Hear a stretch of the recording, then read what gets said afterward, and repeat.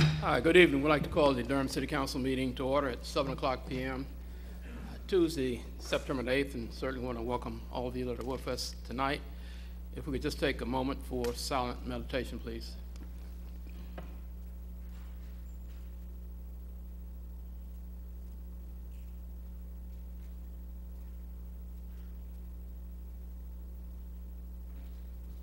Thank you. Would ask Councilman Brown if he would lead us in the pledge.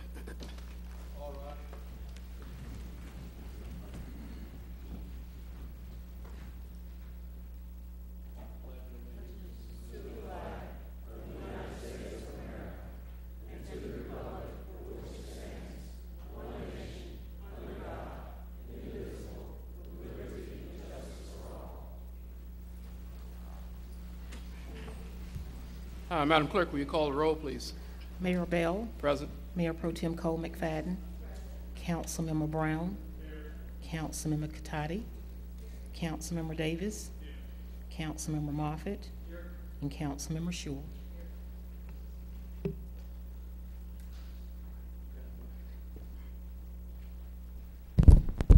Well, we have several proclamations this evening. The first of which is to recognize the 2015-2016 Durham Youth Commission induction ceremony. I'm going to ask Ms. Evelyn Scott. She would come forward, please.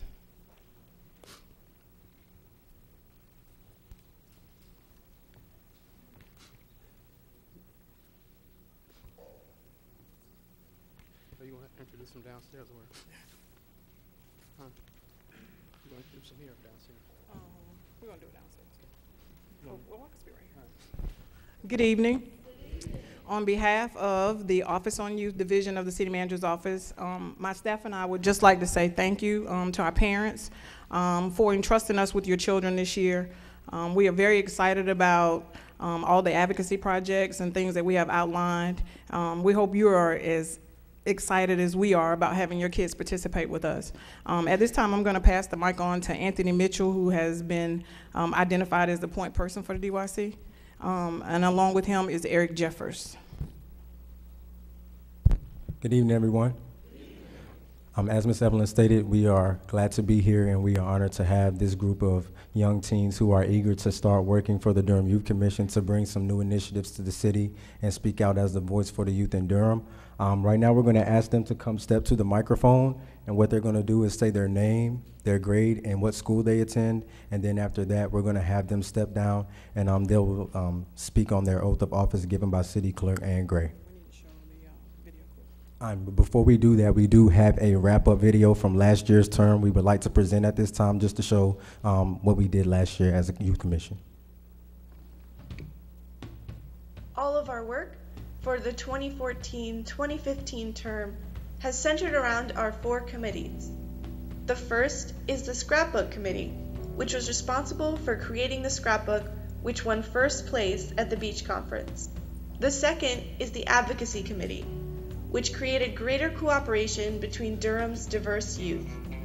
Our project included surveys of Durham's youth at their high school and collaboration with the Sister Cities Initiative of Durham.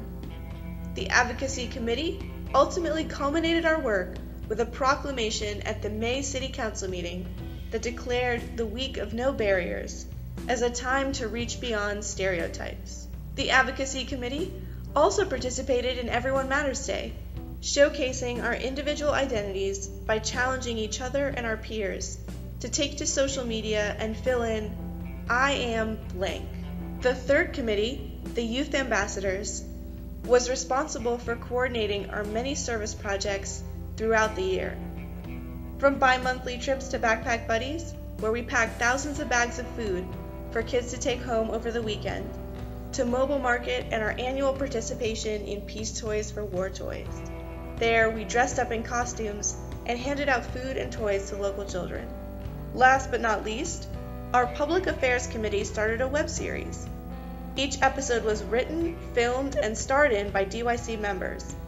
The series covered topics from Black Wall Street and the rich history of Durham to events and activities for teens. Outside of our committees, our regular bi-monthly meetings were full of presentations and activities. Josh Edwards from Budget and Management Services involved us in the city's strategic plan. We were introduced to Durham Compass and volunteered at Kids Voting. We also participated in a series of workshops on safe dating and healthy relationships, taught by Sharika Dunstan from the Durham Crisis Response Center. In addition to our work in Durham, we also attended conferences across the state.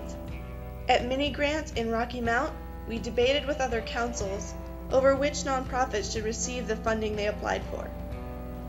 Then we participated in the Team Building and Leadership Conference, a weekend full of fun activities in High Point.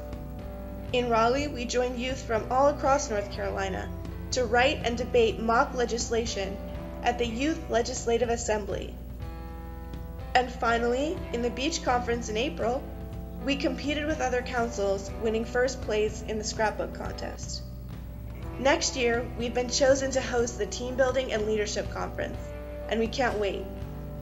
Finally, we'd like to thank everyone that has made such a special year possible. It's been a great term.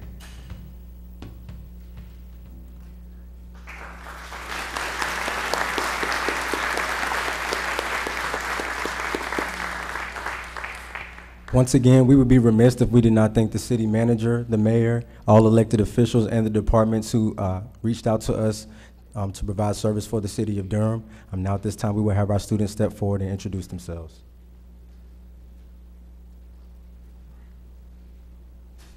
Greetings, my name is Tamonte Stanton Jones, and I'm a 12th grade scholar at Hillside High.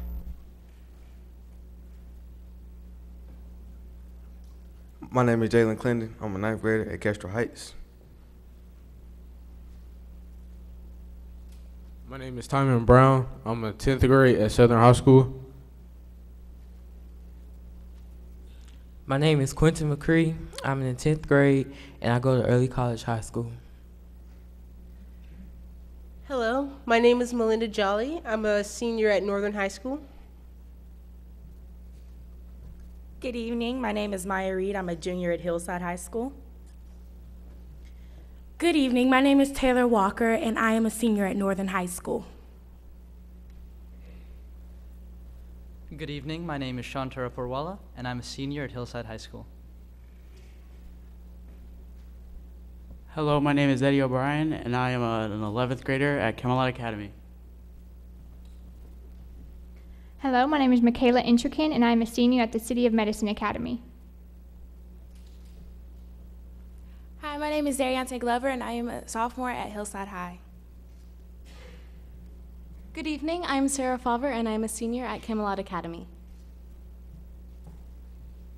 Good evening, my name is Olivia Simpson, and I'm a senior at Middle College High School. I'm Isaac Atkins Piercy. I'm a sophomore at Carolina French School. Good evening, my name is Kelly Trainum. I'm a senior in the International Baccalaureate program at Hillside High School. Good evening, my name is Atika Faison, and I'm a junior at Hillside High School. Good evening, my name is Christine Royster, and I am a senior at Hillside New Tech High School. Hi, I'm Lindsay Molina, and I'm a senior at Durham Academy. Good evening, my name is Ashley Kim, and I'm a junior at Durham Academy. Hi, my name is Ray Palmer, and I am a freshman at Riverside High School. Good evening, my name is Marcus Lofton. I'm a senior, and I go to Hillside New Tech. Good evening, my name is Carrie Shaw, and I'm a senior at Early College High School. Good evening, my name is Topanga Parham, and I'm a 12th grader who's currently attending City of Medicine Academy. Hello, my name is Brianka Rainford. I am currently a senior at City of Medicine Academy. Hi, my name is Bianca, and I'm a senior at Jordan High School. Hello, I am Julissa Garcia. I am in the IB program, a junior at Hillside High School. Good afternoon, everyone. My name is Deanna Thompson. I'm in the IB program at Hillside High School. My name is Jalen Perry, and I'm a 9th grader at Kelster. At this time, we will receive our oath from City Clerk Ann Gray.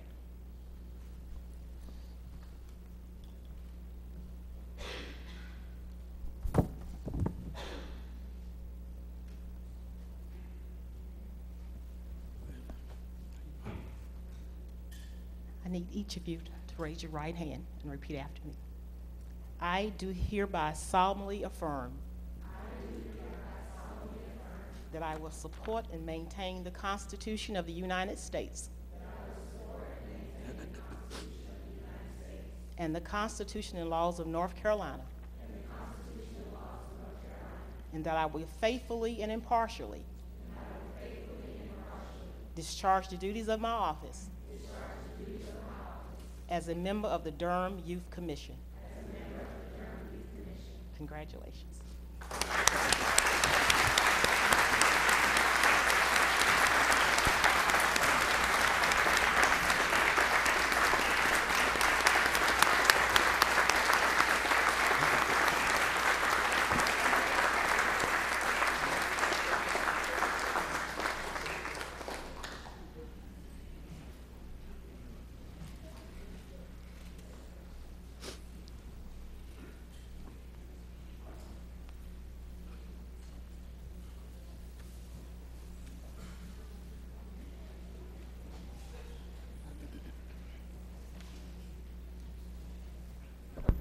Thank you.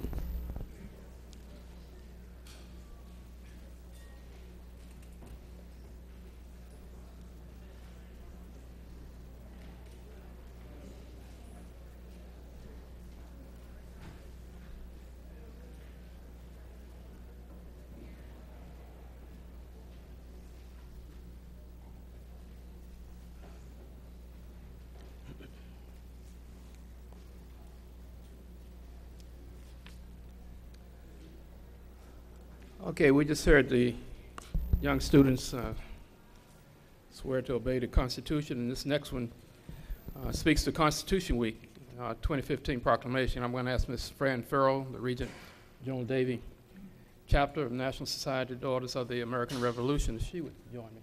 How you doing? Good to see you.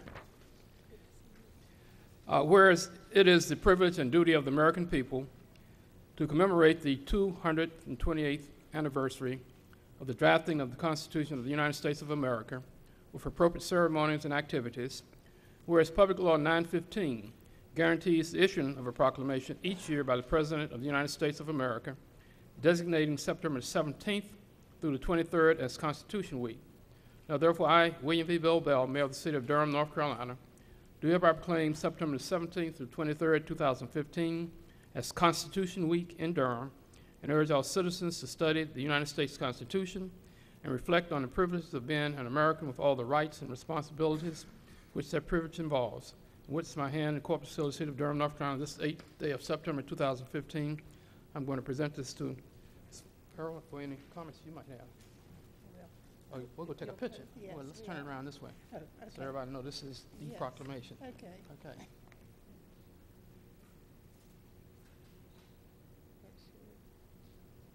To work? Great, thank you. Thank you.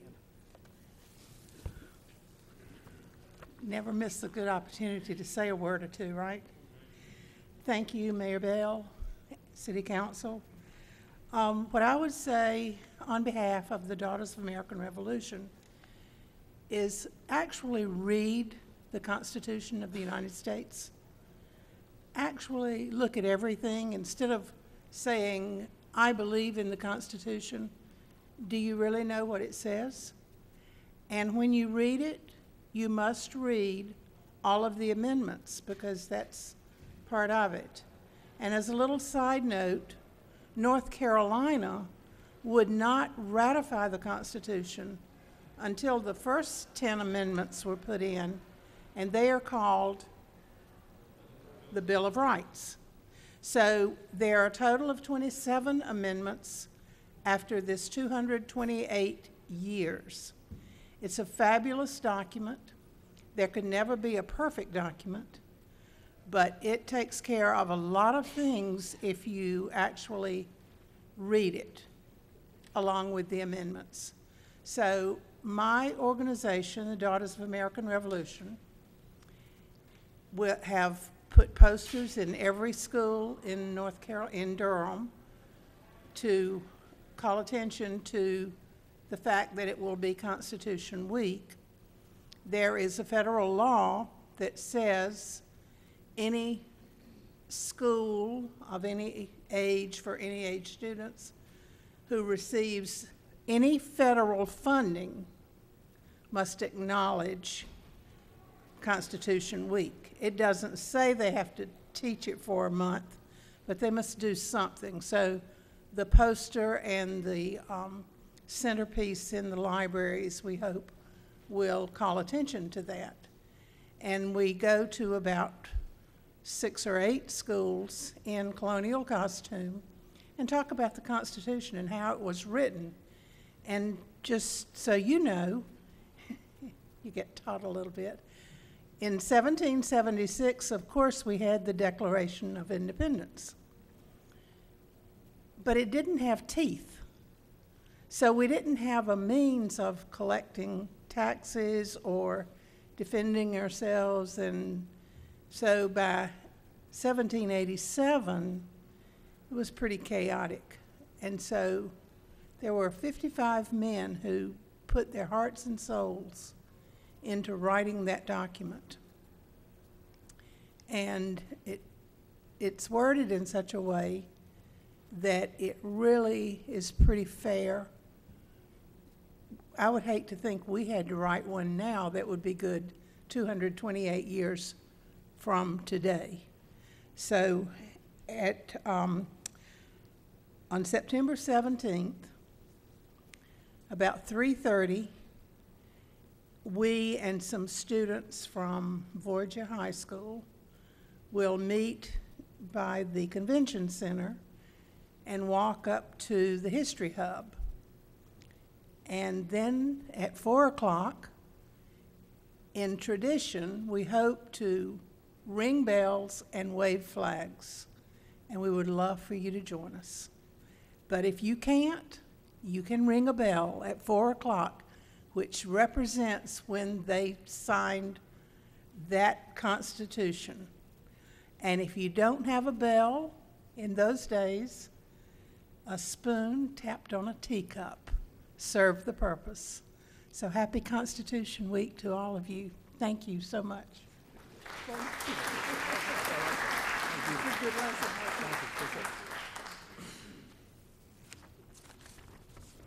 A little history lesson. Is Dale Mateo, if you would join me, please. This is a proclamation that recognizes Life Insurance Awareness Month.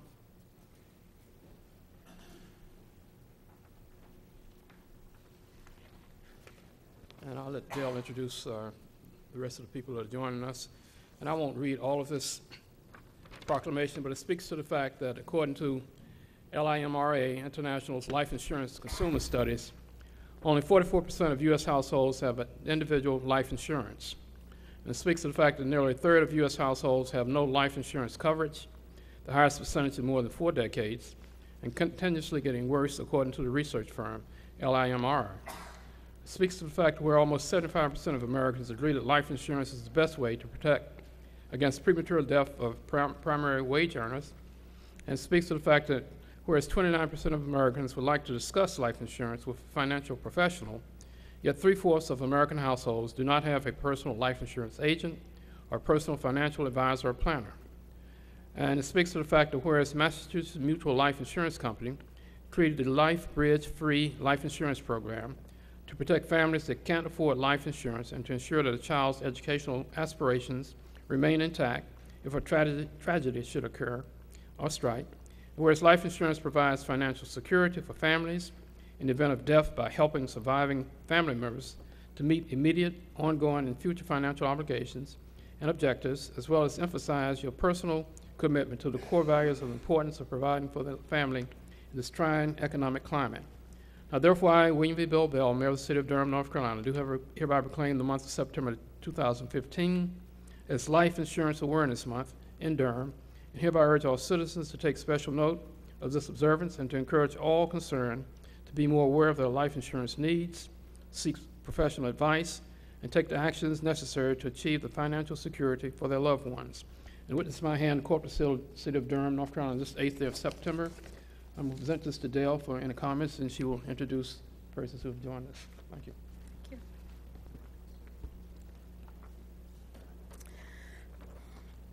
Mayor Bell, City Council members, City Manager, supporters, audience, and associates.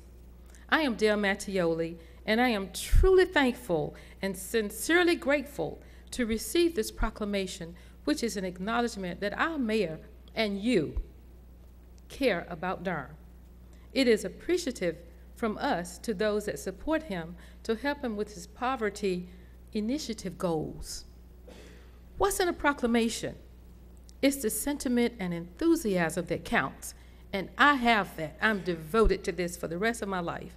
In the Durham News, Jim Wise put in on January 29th of 2015 that the mayor says that 2015 is a year of action ahead for poverty initiative. Mayor Bill Bell said 2015 will be the year of action for Durham's poverty reduction initiative. This proclamation recognizes the month of September as an awareness month to value the wealth of everyone alive, to address their life insurance for themselves and their left behinds. This proclamation is a special way to recognize an organization that supports life insurance for Americans, LIMBRA, the life insurance industry. My associates, Teresa Robinson, Henry Pittman, and Demetrius Harvey, to name a few of my associates, so that we can continue to educate families and all of us alive, because you can't get it when you weren't alive, of course. So I want to thank you for your prayers and your support, and I am very enthusiastic about making a big difference in Durham. And when the mayor spoke about the Mass Mutual Life Bridge free life insurance, this is a program, and it's the only major company that's paying the premiums for eligible poverty parents for their children to get $50,000 of free educational monies if they die. So there's more details that you can get on my website, but this is what I'm doing voluntary, no commissions, nothing but just prayers and my dear God. So I want to thank you for your support. Pray for me. My goal is to get at least 100 families done in Durham by the end of this year. Thank you very much.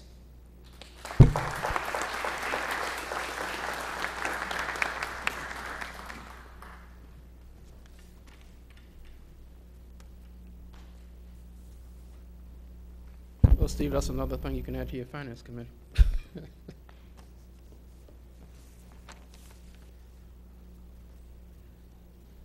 That's Ms. Dorothy Smith.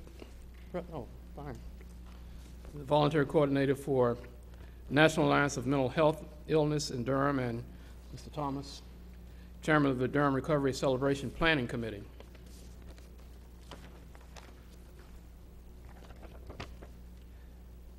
Come on up. The proclamation reads, whereas behavioral health is an essential part of health and one's overall wellness, whereas prevention of mental and of substance use disorders treatment is effective and people recover in our area and around the nation, whereas preventing and overcoming mental and or substance use disorders is essential to achieving healthy lifestyles both physically and emotionally, and whereas we must encourage relatives and friends of people with mental and or substance use disorders to implement preventive measures, recognize the signs of a problem, and guide those in need to appropriate treatment and recovery support services. And whereas in 2013, over 609,000 state residents experienced mental illness and over 639,000 residents abused alcohol, substance, and or prescription drugs, according to the North Carolina Center for Public Policy Research. However, the same report indicates that only 52% of individuals with mental illness and 12% of individuals abusing substance sought help due to the shame and stigma attached to behavioral disorders. Given the serious nature of this public health problem, we must continue to reach out to those who need help, and whereas given that an estimated 1.3 million people in the state of North Carolina are affected by these conditions, whereas to help more people achieve and sustain long-term recovery, the U.S. Department of Health and Human Services, the Substance Abuse and Mental Health Services Administration, the White House Office of National Drug Control Policy, and the Durham County Criminal Justice Resource Center invite all residents of Durham to participate in National Recovery Month. And now, therefore, I, William V. Bill Bell, Mayor of the City of Durham, North Carolina, do hereby proclaim September 2015 as National Recovery Month in Durham, and hereby urge all the citizens to take special note of this observance and witness my hand, corporate seal of the City of Durham, North Carolina. This is 8th day of September 2015. I'm going to present this for any comments that you may have. Thank you.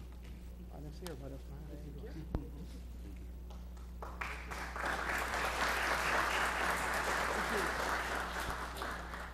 Thank you, Mayor Bell and City Council. I have been years and years in support in NAMI, working for those people with mental ill and their families. And I am very pleased to have Mr. Robert Thomas talk to you about our recovery celebration, which we are going to have in this city soon. And I wanted to say especially thanks to Mayor Bell for his work with the housing, because housing is one of the 3 stools that really is a support for those people who are in recovery from mental illness and from substance abuse. Mr. Thomas. Thank you, Dorothy. And yes, this is our 3rd year of promoting recovery in Durham. We have a recovery celebration coming up on September 19th. That's a Saturday, at the Criminal Justice Resource Center, which is right on East Main Street, 326 East Main. We'll be there from 3 to 8 p.m. to promote recovery from behavioral disorders. And how can we not support recovery? When we consider the devastation that occurs with individuals, families, neighborhoods, communities, we must support recovery. I think this year's theme is visible, vocal, and valuable, the theme from SAMHSA. And to me, that means that people are more willing to come forward now and say, please don't judge me by my disability. Please consider that I am a complete person, not just a diagnosis.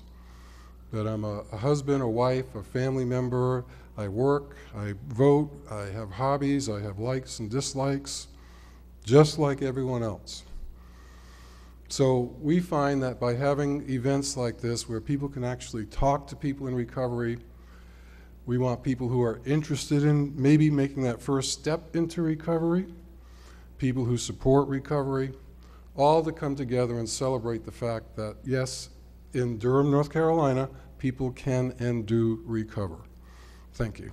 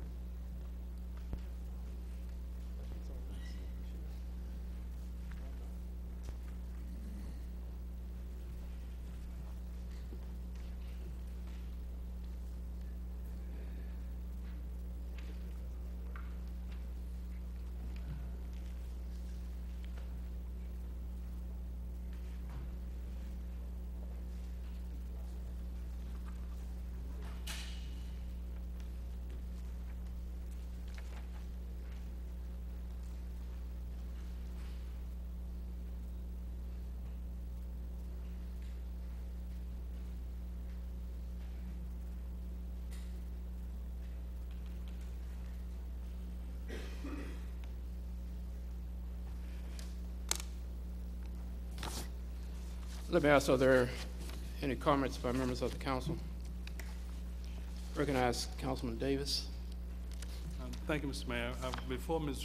Fran Furrow leaves, I wanted to follow up on her discussion about the Constitution and to remind the community that this year will mark the 150th anniversary of the 13th Amendment, the ratification of the 13th Amendment, and there was the Friends of Gear Cemetery, a location where there are people who are resting in peace who were former slaves. The Friends will be holding a program in honor of the 13th Amendment on Saturday, December the 5th, and Sunday, December the 6th. All the details have not yet been worked out, but we do want to let that be known here, particularly since this is Constitutional Week coming up next week. The second item I'd like to add is that it's sad to note that the passing of a former member of this council, Mr. George Nixon, who passed away recently. So we've lost him, and we remember the services that he delivered to this council. Thank you. Thank you. Councilman Davis, I recognize the Mayor Pro Tem.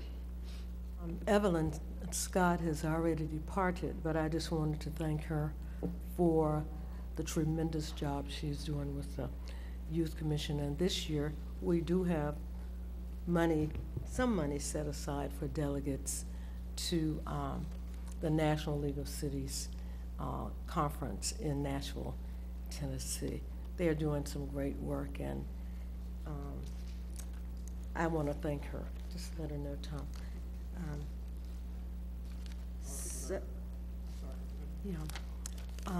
Dale Mattioli mentioned a program that she had tried to get started here in city government that would certainly benefit our employees. I understand that there have been some roadblocks, and so I need to have somebody to investigate and see why this cannot be something that if our employees want to do, they can do, because it sounds like a good program to me. Perhaps we can talk about that when we talk about the broker contract in work session, because there might be some connection between the two. Thank you, sir. Other comments? I want to speak briefly about the Durham Orange Light Rail Transit DEIS. And the reason I want to speak about it at this time in our work session on September 10th, I know the council will be entertaining a letter to be sent to the Go Triangle as a part of the public comment period. And probably most of you know that there's a 45-day public comment period when people have an opportunity to speak in any fashion they want or write any comments they may have relative to the proposed Durham Orange Light Rail. There also, as you probably know, are going to be two public hearings. One is going to be on September the 29th from 4 to 7 o'clock at the Drummond Auditorium in the Friday Center in Chapel Hill. And again, that's an opportunity for people who have comments to get their comments on the record at this public hearing session. There will be a second public hearing on Thursday, October the 4th, from 4 to 7 o'clock. That will be in the Durham County Commissioner's Chambers on 200 East Main Street, which is the old courthouse on the second floor. Again, it's an opportunity for persons who may have comments or thoughts that they want to make sure as a part of the public hearing to get that on record. And the reason I'm mentioning this is because, one, I chair the Go Triangle board, but more importantly, I'm sure that most all of us have received comments, letters, and et cetera, persons expressing their opinions on various aspects of the light rail. But what's important is that those letters not be sent to us as city council people, but it be sent to the Go Triangle board, because that is the only way the public comments that you make or the letters you write and concerns you have are going to be a part of the record. If you send it to city council people, it's not acceptable as a part of the public input. So you need to send that to Go Triangle. And I have the both mailing address and email address, and Mr. Manager, I'm going to pass this on to you. I'll share it with the council members, so somehow we can put that up so people will be able to see that. There's a direct, if you're mailing it by mail, it goes to DOLRT Project -DEIS in care of Triangle Transit. And there's a post office box that is being sent to. It's post office box 530, Morrisville, North Carolina, 27560. And the reason that it's going to that is because that will be the official receptor for any comments that persons have. So if you send it somewhere else, it's not going to do what you want it to do. You can also email it, and I'll leave the email address, but the email is info, I-N-F-O, at ourtransitfuture.com. Again, we can get that information out for persons that need it. And the comment period begins August the 28th, and it ends August the 13th. That's the 45-day period. So we're in that 45-day public hearing comment. So I just thought it was, again, significant that we state that in this public meeting. And I'm sure we have an opportunity to have more discussions at the council when we discuss it at the work session. Okay, I'm sorry. The comment period began August the 28th, 2015, and it ends October 13th, 2015. That's the 45-day period that people have an opportunity to make their comments.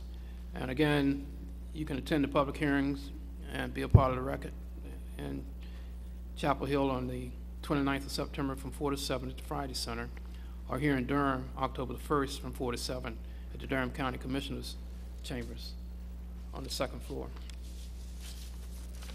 So, that's it. Okay, let me ask, are there priority items first by the city manager? Thank you, Mr. Mayor. No priority items this evening. Likewise, city attorney? Thank you, Mr. Mayor. No priority items. Likewise, city clerk? Yes, Mr. Mayor, members of the council, I just remind council that you have ballots at your places for the Citizens Advisory Committee and the Durham Bicycle and Pedestrian Advisory Commission. Okay, thank you.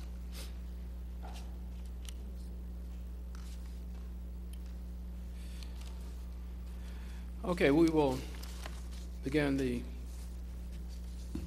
agenda, and as you most know, we have a consent agenda, and persons can pull an item on the consent agenda, either in the audience or on the council, and we'll discuss that later in our agenda.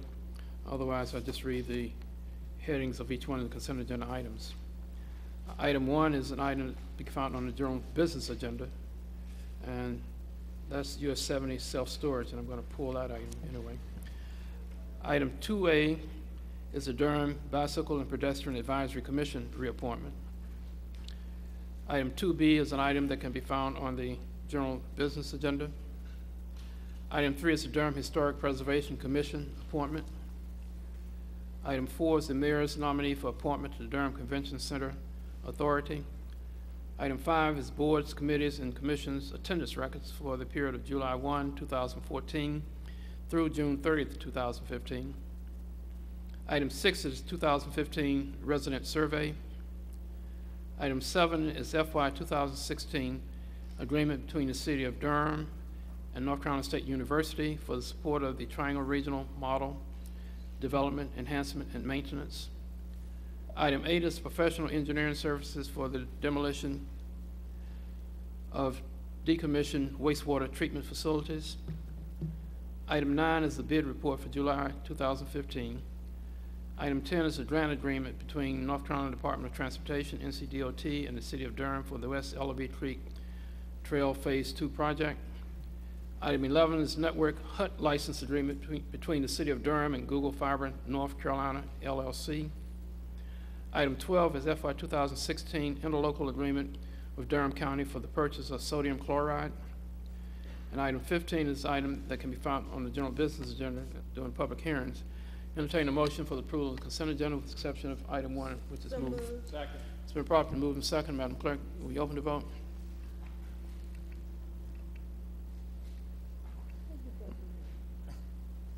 Is it open?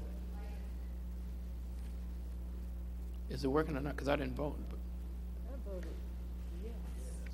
Yeah. And it came out no. Can you reset it? No, I can't do anything. You're shaking your head. What does that mean? You can't reset it?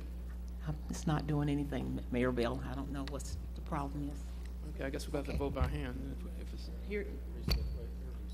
okay. Now it's working, okay. Okay. It's open. Will you close it? It passes 7-0. All right, thank you. Let's move to the general business agenda. Item 1 is Citizens Advisory Committee appointments. That's what we have. ballots for. And likewise have ballots for Durham Bicycle and Pedestrian Advisory Commission appointments. Item 14 is the Police Headquarters Complex Preliminary Site Layout Concepts Update. And while the manager's getting ready to step up to the plate. Oh.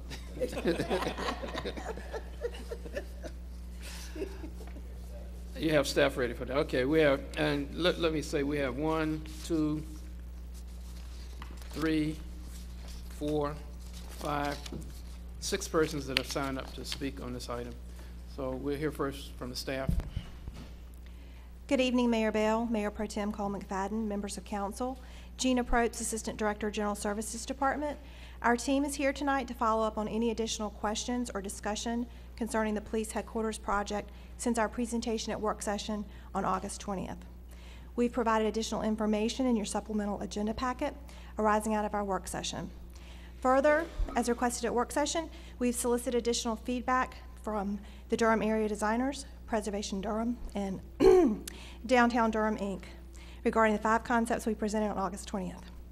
Our team has met with the Durham area designers and Preservation Durham. We have shared an alternative site concept diagram and a pro-con matrix that they have provided. Subsequently, the Durham area designers and Preservation Durham provided a revised matrix with additional criteria, and that has been submitted as well. Those materials have been shared directly with you, along with a letter from DDI. We do not have a formal presentation, but we're here to answer any questions, and I'll invite Deputy City Manager Bo Ferguson to provide any other comments. Thank you, Gina. Mayor, members of council, I'm Bo Ferguson, Deputy City Manager for Operations. Just briefly wanted to follow up on a meeting we did have with the Durham area designers and Historic Preservation Durham last week to provide just brief reactions to a design schematic that they presented that's in your packets. We summarized our comments in the follow-up agenda items that you received over the weekend. I think the first thing we would want to stress is that we haven't done a detailed analysis. It's a design schematic. It's not something that our architects have had a chance to really dig into. So it's the reactions that we provided to you and as we shared with Durham area designers and Preservation Durham when we met with them are to a certain extent off-the-cuff reactions. They're not the results of a detailed analysis. The discussion we had, and I know they're here to represent themselves this evening, but I hope I would represent them fairly to say that their design is one that primarily achieves the goal of maximizing the potential for private redevelopment on the site. And it is not one that we developed on our own because we approached this project with the objective of primarily building from the ground up for the program of the police department and 911 headquarters. And we also, in the council's decision to select this site, pursued a goal of having a presence on Main Street. And so our primary concern about the schematic that's presented is that it does eliminate any presence on Main Street for the police headquarters and 911. We felt like that was a design objective. So that was some analysis that we captured for the council in the memorandum. Secondly, I think there was a general concern that it pushes all of the uses associated with the police headquarters, kind of squeezes them mid-block. It does achieve many of the purported design objectives that we discussed at the 820 work session, but does so in a way that we feel we haven't adequately been able to analyze how it may impact the site in terms of the program. Those are general reactions. Again, that's not a detailed analysis. I believe that the Durham area designers and Preservation Durham would agree that one of the objectives that their proposal was designed to meet was to maximize private development. And so I don't think we disagree on that analysis. It also obviously does maintain the Carpenter Building for private use, which is not an option that the staff had presented. Where we showed options for maintaining the Carpenter Building, we did so as part of the police headquarters. So wanted to just summarize that analysis both for those in attendance tonight and to recap what we provided to council. And with that, the design team is here, the staff team is here to answer any questions you may have. Thank you. you. Let me first ask whether there are questions that the staff has of, the council has of the staff, and recognize Councilman Brown. Yes. Thank you, Bo. Can you, before we get started on this, for those in attendance as well as those at home, can you give us a general idea of where these proposals rank and vis-a-vis the budget that was originally proposed?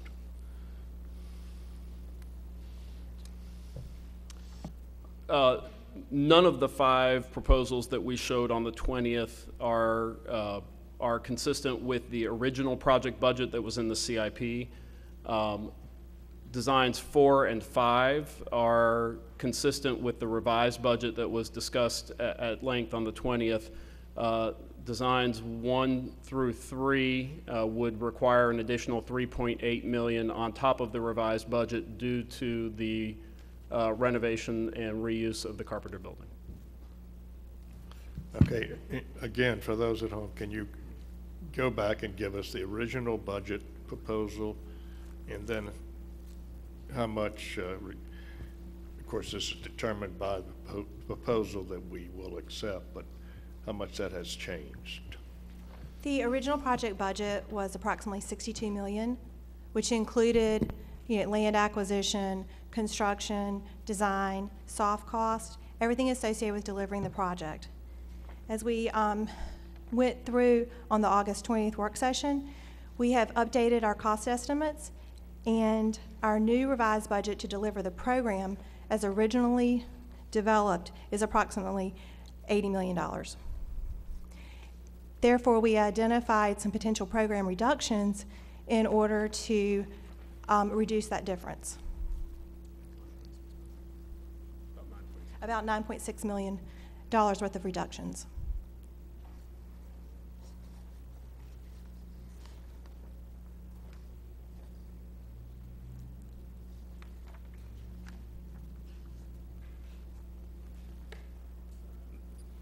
Councilman Brown, is that your last question? Okay, recognize the Mayor Pro Tem. Maybe I should ask this question later. I grew up in Durham, and I remember the Carpenter building, and I'm trying to think back about what it did for the community, especially during the civil rights era. Just trying to find out what is really the importance of it. I know there's no architectural value for keeping it there, but I just need some help trying to come to grips with why we want to preserve it when, like a mile and a half away, a whole group of buildings were destroyed. And now we're talking so much about preserving this building. And I'm talking about urban renewal now. So if somebody could just share with me the importance of this in the history of Durham as it relates to what happened to actually black-owned businesses, and now we're trying to keep a building that has no value and that will be even more costly to the project. Please help me. Do you know anybody that can help? Mayor Pro Tem, I'll just offer Just oh, a minute. You want to hear that? No, okay. What I want, I think you asked a very appropriate question, but unless the staff's prepared to respond to that, we have people that have signed up to speak that may want to respond to it. Okay. Unless somebody on the council wants to respond. Staff, are you? Okay. That being the case, then let's see if there are any more questions by members of the council or the staff. If not, I'll go to the audience for persons who have signed up to speak on this particular item. Recognize Councilman Davis. One question, I guess, we mentioned from the staff that we weren't prepared to discuss the most recent proposal. Is there any estimate as to when there might be an analysis that you would make that would be presented to the council? I think we're comfortable standing by our opinions that we've shared. I think if council directed that was a preferred scheme, we'd ask the design team to do an analysis. I don't think it would be more than a few weeks, but I don't know that some of the objections that we brought tonight are observations that I think would carry through that final analysis. What that would do would be more of a feasibility test to make sure that the design as presented could in fact meet the programmatic requirements.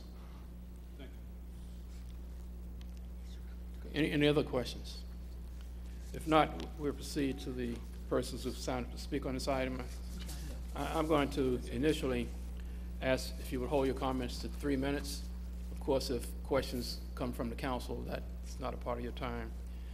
We have Victoria Peterson, Minister Rafid Zahidi, Ellen Casserly, Wendy Hills, David Arneson, and Leslie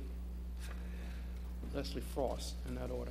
So if you proceed to the podium to the right, as I've called your name, again, state your name and address, and the clock is ahead of you. First speaker is Victoria Peterson. Let me just make one other comment. When I call persons' names, I call them as they've written them on the card. That's why I don't say Miss or Mr. or something like that. If you say Miss, I'll put Miss on there. If you don't, I'll call you by your name. Victoria Peterson.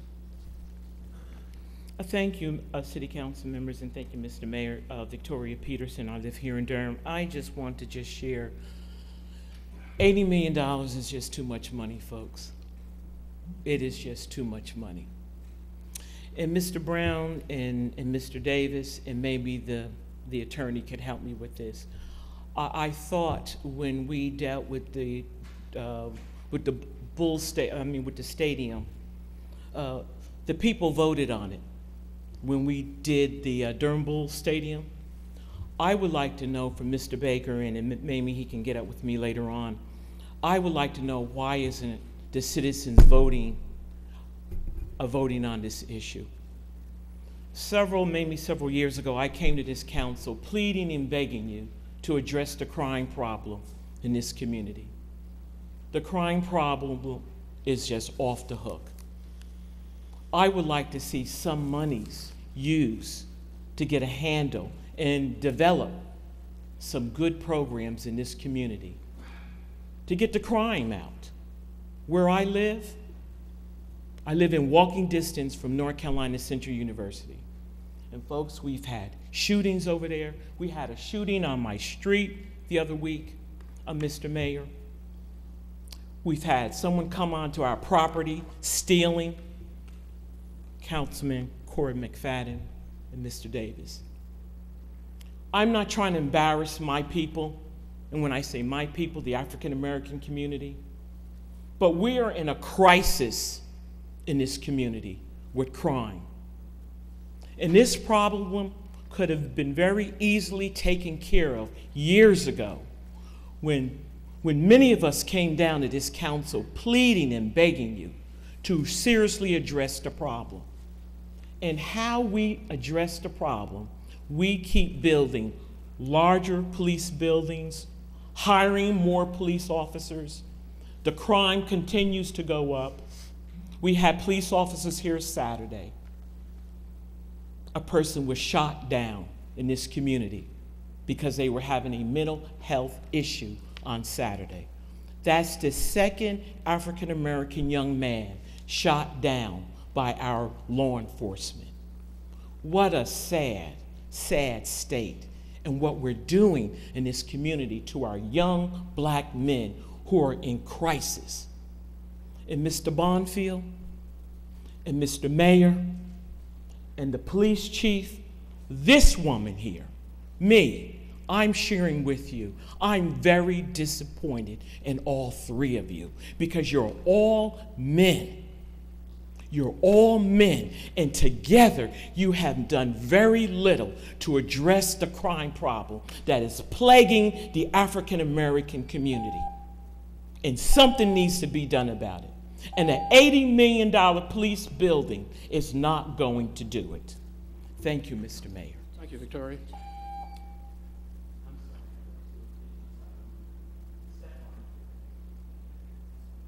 Let me, I know you directed a question to the city attorney, but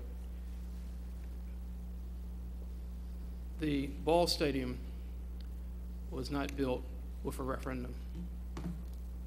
There was a referendum when I was chairman of the Board of County Commissioners to build a ball stadium, and it failed. But fortunately, the city council, which I was not a part of, chose to build a ball stadium, and they built it without a referendum. So I just wanted to state for the record, that wasn't used, and so the council has the authority to build the police station without a referendum. Yeah, so we have that authority to do that. Now, the cost is a different issue, but we have the authority to do that. And since you directed some of your remarks relative to the violence in this community, to me specifically, along with a couple of others, let me say, every day, doesn't a day go by that I don't think about how we deal with this issue. If somebody has a solution, I'm open to it. I'm open to it. And you should know, and I guess the public should know, just for the record, and I know this doesn't mean a thing if you're a victim of crime. I understand that. I understand that. But I can tell you that since 2001, since I've been mayor, if we look at the crime index for violent crime per 100,000 people, and this city is now 251,000 people, it is lower than it was in 2001. That's true for violent crime index, and it's true for property crime index. Now, again, that doesn't take away from the fact that we still have violent crime going, but the point is that violent crime per 100,000 people since 2001 is down in terms of the year 2014. Where we're going to be in 2015, I don't know. But I look at this every day. It's on my calendar when I meet with the manager every week. And if a person has a solution or solutions, I'm open to them, including you. I said including you, but we're not going to do it here. We're not going to do it here, including you. The next person to speak on this item is Minister Rafid Saidi. Good evening, Mayor, Mr. Bonfield, and Ms. Trita. I'm well familiar with you. You and I have sat down many days to discuss this issue. First, I wanted to take a hint, because that's what it really is, from the Herald Sun, September the 6th. According to the Deputy City Manager, Bo Ferguson, he told the Herald Sun last week, the plans presented to council back in August will run against what Ferguson called a pro-con matrix. I want to stop right there. Now, I seen the movie The Matrix. I know there was a blue pill and a red pill. I don't want the city to take the responsibility of almost $100 million, the way things seem to be going, and later on take a pill and have to bite on that pill, which will be a bitter taste to our community. $20 million more than the original have already been projected for this project. Yet there have been no complete environmental impact study. I still call for that. I call for that because I'm calling out of the divine. There is something about that area that bothers me divinely. And I believe once you put this money in that area, God will show you what I'm trying to get over to you. I'm going to leave that one as that. Our educational system in Durham, along with the county government, is bankrupt to our children. Yet we can find $80 million to put in a building, but we cannot seem to find on a moral status money to put in our youth. Something is wrong with that picture, that the students have to beg for money in this prosperous city. Affordable housing accommodation is needed. Poor blacks, whites, and browns are almost out of doors in Durham. A public housing just came before you and begged for $500,000 to reburnish their buildings so that we would have a place to live. But we keep on talking about a police station. In light of something that Sister just said, why we can't put that money in an area where it's needed at now? Our young black men are coming out of jail. 1 hour out of jail Saturday morning, Brother Levante Biggs committed suicide. Why? He had no mental health treatment in jail. A man come out of jail 1 hour on the street, 702 Andrew Avenue, calls his mother and shoot himself, but we have no professional, listen now, professional people in the police arena to handle these people. I'm sick of this. I'm tired of this, that my young brothers and sisters got to die because you don't have the proper health care. Trained professional people. They got to run in with guns. And I'm saying this and I take responsibility. The law of reciprocity is getting ready to come down on Durham. The law of reciprocity. Thank you. Next is Ellen Casserly.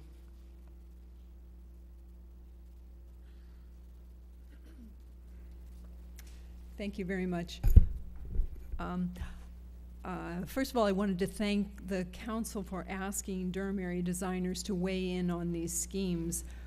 Just as a side note, Durham area designers is made up of architects, landscape architects, urban planners, and realtors, and maybe a few other folks as well. So the reason why I say that is we really look at problems from all angles, and I think as it was presented, it sounded like we were trying to maximize the commercial aspects of the site, and that in fact was not we had two main goals, and that was police safety and good urban planning. And in reference to having the building address Main Street, schemes 2, 4, and 5 all try to do that. And I commend the design team because they've done a good job, but they can only do as they're directed. And there are issues with safety of the police officers that were brought up during these discussions. And when the topic was brought up of having Main Street be lively and active, the police officers were quick to say, well, yes, but. And it's that yes, but that concerns me. And I think we have an example of that with the substation number 5 on Rigsby, where it's neither an open building nor, because the police were very much against having those windows. And so we end up with a building that really doesn't do either. And so really, police safety and good urban planning was really our main concern. And I do think, as far as addressing Main Street, because the Carpenter building is about 30 feet tall, and the new police station, I'm assuming, will be about 60 feet tall. Not exactly sure on that measurement. The fact that there is a parking lot presently to the west, and the fact that Elizabeth Street is such a skewed angle, it actually will still have a presence on Main Street. And of course, eventually, there will be a building that will be built on that parking lot, I'm assuming, sometime in the near future. And if that building needs to step back ever so slightly so that we can maintain a view from Main Street, these are really talented designers, and I know that you're up for that job. I don't know if the FEMA standards were handed out to you. It's a whole list of requirements that need to be adhered to, and having a nice, open, welcome space along Main Street is not, does not work well with the security of the police officers. Thank you. Wendy Hills.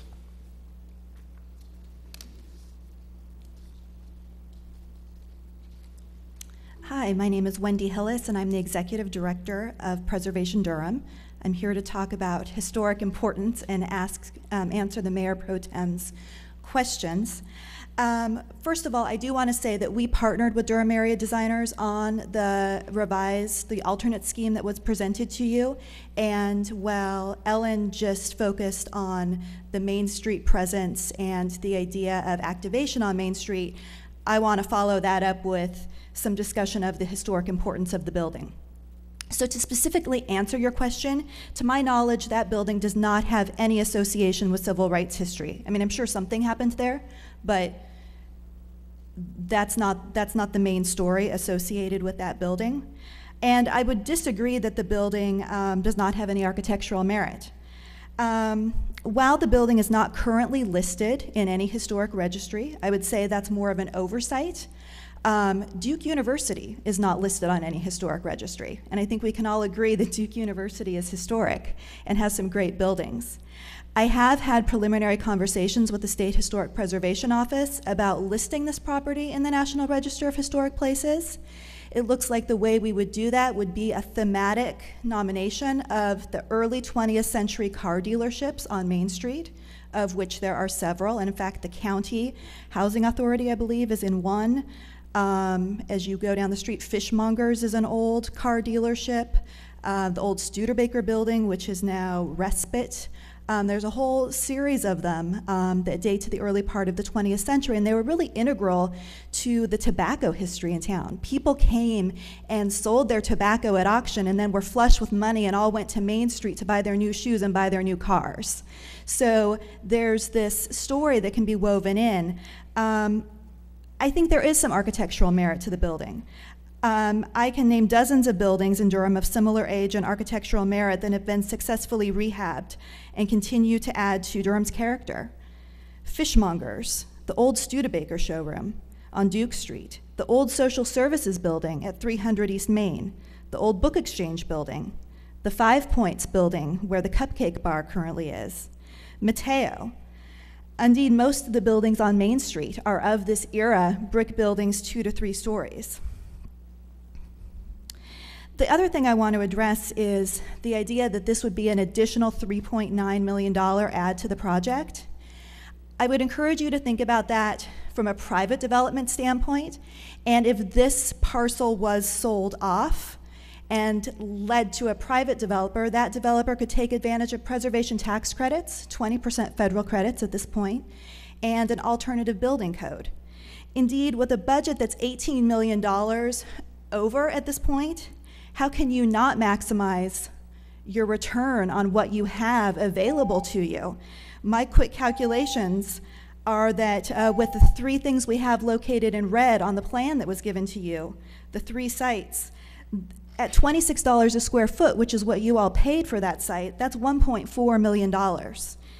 Add to that the demolition costs for the Carpenter building and not having to abate the Carpenter building, and I think there's a potential savings. Thank you. Next is Dave Arneson.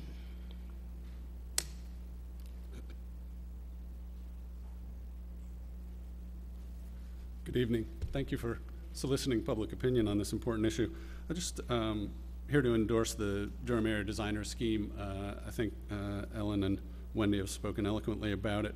I'd like to read a couple things from the Unified Development Ordinance that I think are relevant here. In purpose and intent, it says protect existing neighborhoods, prevent their decline, and promoting their livability.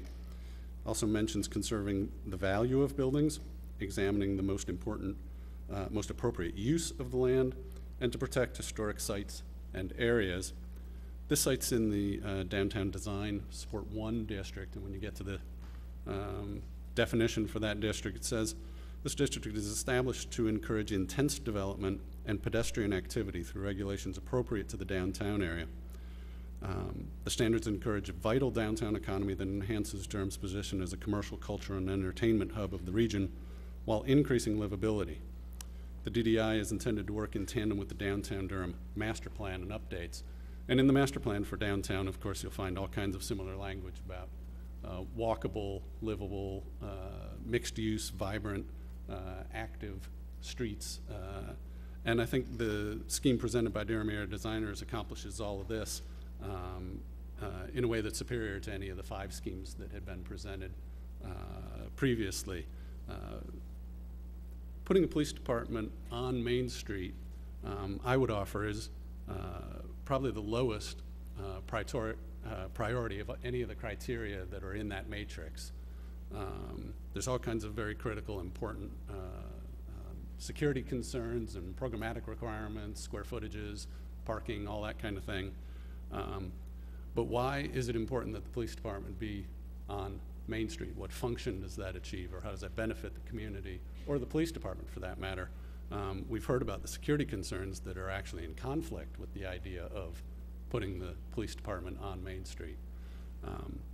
Private development on Main Street would satisfy the goals of the UDO and the downtown master plan better than a large civic building with a single, highly secure, and appropriately so, public entrance.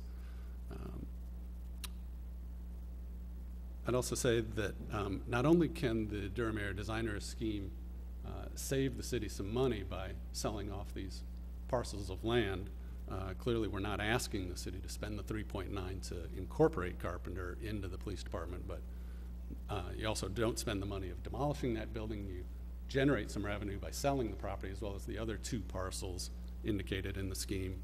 But there would be ongoing tax revenue generated by these private developments. So that would be a benefit that would pay long-term dividends to the city.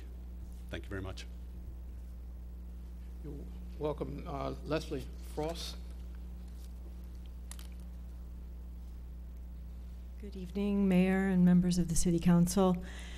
I intended to get here early and write down an outline of what I was going to say, but as I was getting ready to leave my house, there were 2 quick pops that sounded like firecrackers, and as I got on my bike, I saw that everybody was out on my street, and so I went around the block, and everybody was out on the streets and the blocks, and there's a man lying at the end of my street who has been shot, and the EMS truck came up very quickly, but it didn't leave, and I saw them doing CPR, and it brought home to me very viscerally how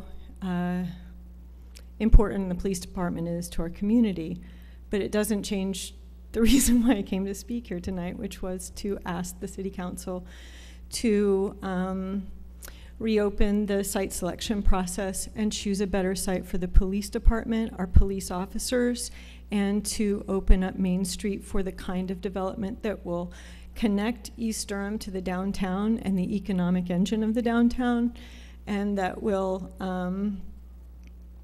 save the historic buildings that create the fabric of our city.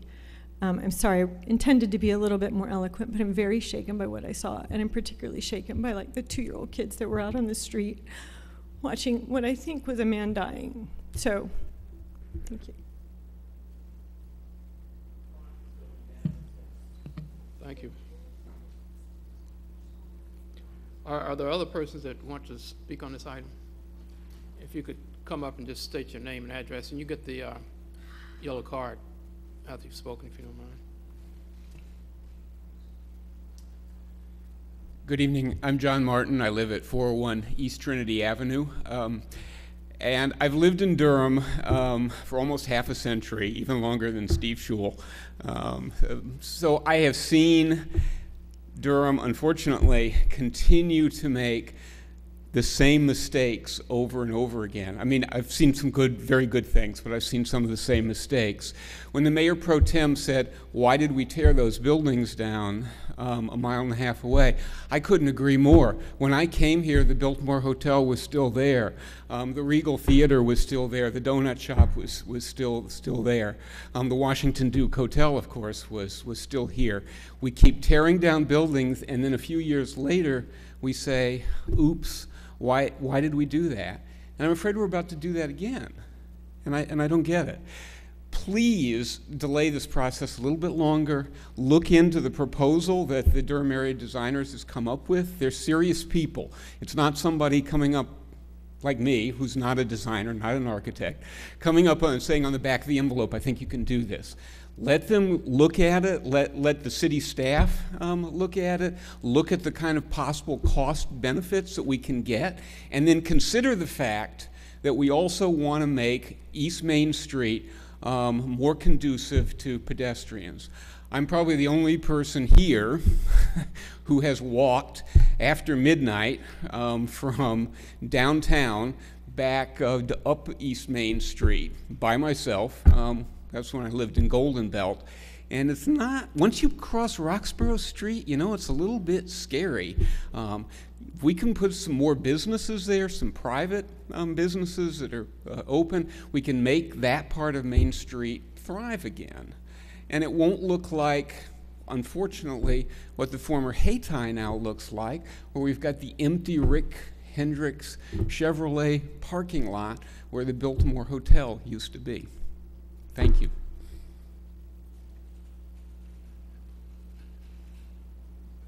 Next. John, could you sign a card, please, so we can have it for the record? Marcus Jackson, Trademark Properties. I have the good fortune of representing a number of property owners along Ramsar Street. I also represented the carpenters in the sale of the police headquarters land to the city, and also fortunate to represent the investor group that just acquired the Hendrick Chevrolet dealership and plan to turn it into a $300 to $400 million new development for the city. I'm here to talk about walkability, pedestrian orientation, enhancing an area that clearly can be a new source for our eclectic, funky businesses to relocate. That is what drives our city, diversity, eclectic. They're getting driven out of, in some cases, getting driven out of the core of the center city by rents and newer development.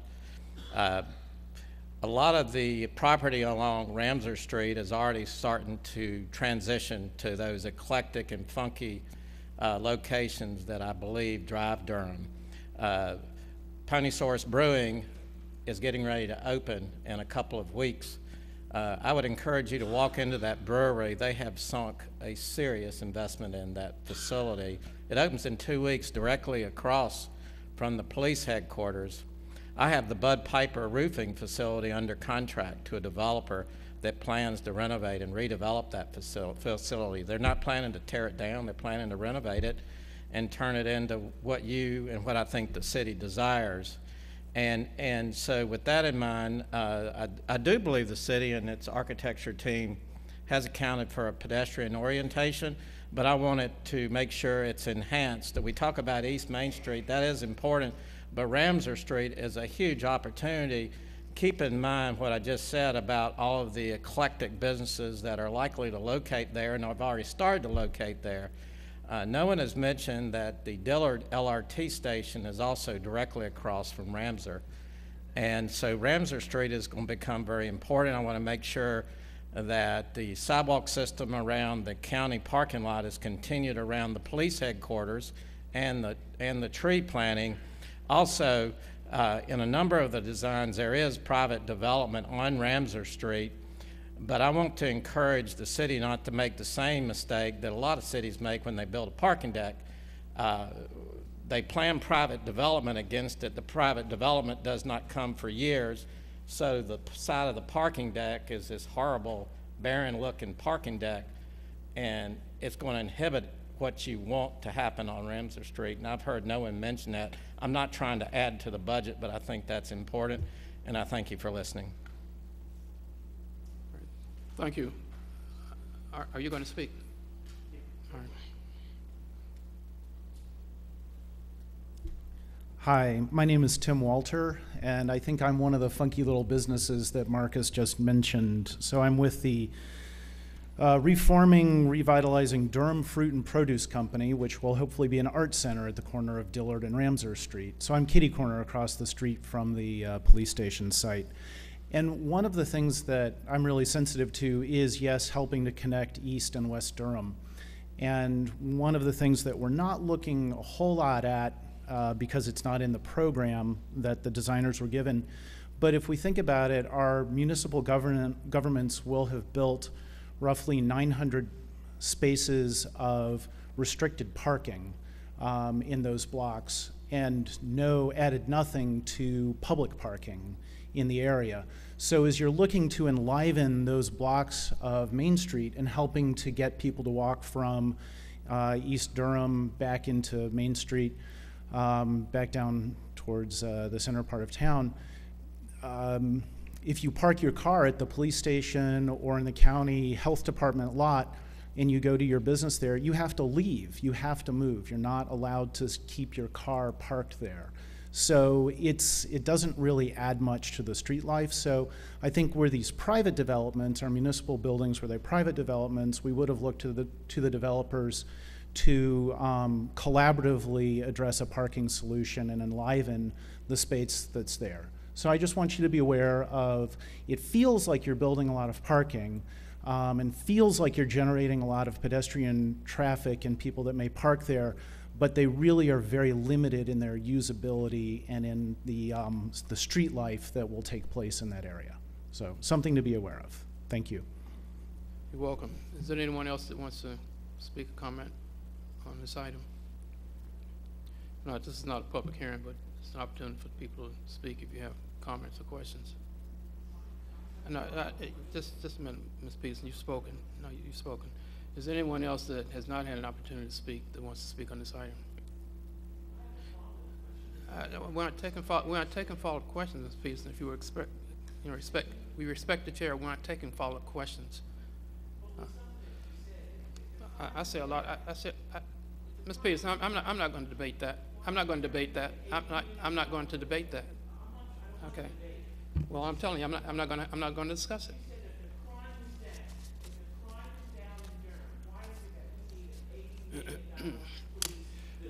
I'm going to come back to the council. The question of what we build, where we build it, is what the council has to decide. I would agree that $80 million is an issue, and that's what we're going to talk about. So having said that, I'm going to ask other questions by members of the council. Recognize Councilman Moffitt, and then. So I have a couple of questions to start with. I wanted to ask Ms. Hillis, if you come back up. I missed you made a statement right at the end of your presentation on revenues that the city. My math. My math at the end? Yes, if you would just repeat that for me. Sure. If you look at the 3 red areas that we have located on that plan, there's one of 35,000 square feet on Ramsar, 15,000 square feet, which is the triangle on Main Street, and 5,840 square feet, which is the footprint of Carpenter. At $26 a square foot, which is what you all paid for that land, that's $1.4 million. Plus, not having to pay to demolish Carpenter or do the hazardous material abatement on Carpenter. See, are you saying you think the value of the Carpenter building is the land? Well, I actually think the value of the Carpenter building is more than that. If you look down the block at 300 East Main Street, the old social services building, eligibility building, that sold in April 2014 for $1.8 million. It was a building that had been renovated on the first floor. The second and third floor were in far worse condition, completely unoccupiable, than this existing building. It's a slightly larger footprint, but using that square foot number, I came up with a value of about $800,000 for the Carpenter building alone. Okay, thank you. And then I have a question for Mr. Jackson.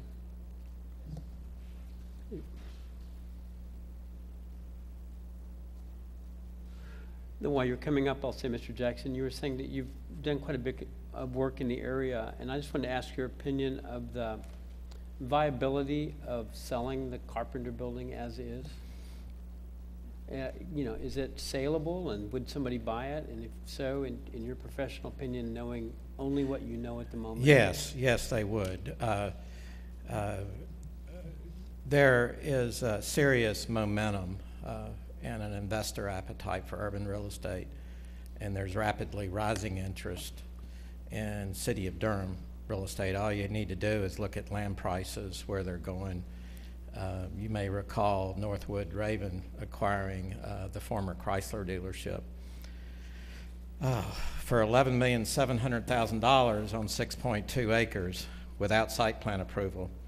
And you all probably have seen the dramatic number of building trades in the last couple of years. There's just a huge amount of interest in the City of Durham, and you all deserve some of that credit. You've built a great vibe, you've got great momentum, so yes, it is sellable. Thank you. Thank you, Mr. Mayor. Recognize Councilwoman Cottardi. Thank you, Mayor. I just wanted to say that actually I started this process preferring building on the current police headquarters site, but that is water under the bridge. So given that, regarding development on the Main Street site, I have a few questions and maybe comments for staff. In no particular order, one of the recommendations, so DDI liked schematic 4, and Dad likes the hybrid of 5+1. But just looking at the schematics for 4 and 5 alone, can you talk a little bit about the differences? Really, it looked like building massing to me, but I couldn't quite tell, so I wanted to hear what you had to say. Good evening, Jeffrey Bottomley with O'Brien Atkins. The differences between Scheme 4 and Scheme 5 is the amount of building located on Hood Street in Scheme 4. Okay. So there's a significant amount of that building facade on Hood Street, and yeah, those are the differences. Okay, that's the main thing. Thanks. Yes, ma'am. Oh, thanks. We're trying to keep multiple things open up here at the same time. Let's see. Can staff comment about sidewalks around the facility? That was raised by one of the, thanks. Don, what page is that? I think it'd be best to address that to the design team. Okay. The comment was made was whether sidewalks would be required around the perimeter of the site. We would provide sidewalks around the perimeter of the site, correct? That's what I thought. Okay, and a comment was also made about surface parking. And I believe the reference was really, the bulk of the parking that I think the gentleman was referring to is really county. Can you remind us how many surface spots there are not in the garage in the proposed schematic? The visitor parking for the headquarters is, I believe, 72 spots. And that would be public, is that correct? That is for the, yes, that's assigned for the headquarters. And so Visitors to headquarters. evening hours that could be used by other people, it's open access, is that correct? That would be up to the owner. Okay, thanks. So I guess turning now to Carpenter, and Wendy, I do appreciate your numbers. I'm not sure where you got the larger number at 5,800 square feet at $26 per square foot. I came up with 151,000, so I don't know what the additional part you were referring to. She was referring to the other red spaces, I believe, on the site. No, I've got the 35,000 square foot land along Ramsar. That would be about 910,000. The triangle piece at 15,000 square feet, that would be 390,000. But 58, I use 5,840. Right, comes out at 151,840. Right, I for thought Carpenter only. Right, I thought I heard a larger number. I added the three of them together. No, not on the 1.4, but the second time Okay. I heard a higher number. Okay. Just checking. Go ahead. I can answer that. That was when she drew a comparable to the sale of the building at the corner of Roxborough and Main. Then she estimated the value of the Carpenter building at somewhere over $800,000. Right, as opposed to being raw land. Got it. Thanks. So I guess this question is more to staff. I know that we used that number roughly of $4 million to renovate the building and incorporated it into our design, but can you remind us what was in that estimate? In other words, if we were not using it and we were selling it, what do we think, and you may not know, but what would it cost a private developer to renovate and use that building? I mean, in other words, the building needs work, is that correct? Correct, and our original estimate for the 3.9 was if we were to incorporate some of our programmatic space in the Carpenter building. The estimate of 4.2 was to return it to a usable core and shell facility, a building. Not taking into consideration tax credits or any of the other things that may or may not be in play. Okay, I think that's helpful. I just, when we're trying to weigh all these things, yes, maybe we could preserve it, and yes, maybe we could keep it for, or sell it for private use, but someone would have to invest to improve the building. Correct. So let's see. The other thing I had, when we were originally talking about, well, some of the schematics with the triangle and or the land along Ramsar, if we were to sell that property, would we anticipate an RFP process or just a flat sale? I don't know if the manager contemplated It would, that has not been determined yet. It would be, consistent with the state law requirements, which could be either of those, but to be determined. Okay. I think for me, one of the questions was if, and I do support the retention of the land along Ramster for private development. I still don't know what I want to do along Main, so I'm just putting that out there. But I do have concerns about if we maintain or release the triangle piece and the Carpenter building, would we have any control in either case regarding design? I know people want Main Street activated, et cetera, but once it's no longer in our hands, it's private development, and you may not get what you want in that case either. And I just think it's important to put that out there. And so I don't know if staff has any comments on that. I would just say, Councilmember Katati, again, that would be something that, would be determined at the time the property was declared surplus and solicitations were received. It's possible that we, would want to put restrictions or require submittals that met certain criteria, whether it be the Carpenter building or the property on the triangle. Typically, in my experience, is though the more restrictions that you place on those requirements, that's going to impact the price and the values of what you receive, because it's putting more costs on the potential development. But again, that all would remain to be seen when we got to that point, or if we got to that point. I appreciate all that. Thanks. I'm just trying to whittle away at some of the decision points. One other thing, I certainly understand the concerns about the $80 million budget, but that does essentially, staff is proposing that we reduce that by the $9.6 million in accommodations or changes, and it also does not incorporate what I remember as being roughly $10 million for the possible resale of the current headquarters site on Chapel Hill Street, as well as Rigsby. Is that correct? Correct. So there are additional savings. And then lastly, I just wanted to say to your point, Victoria, regarding hiring officers, our population has increased, and so we're always expanding police staff to accommodate that as well.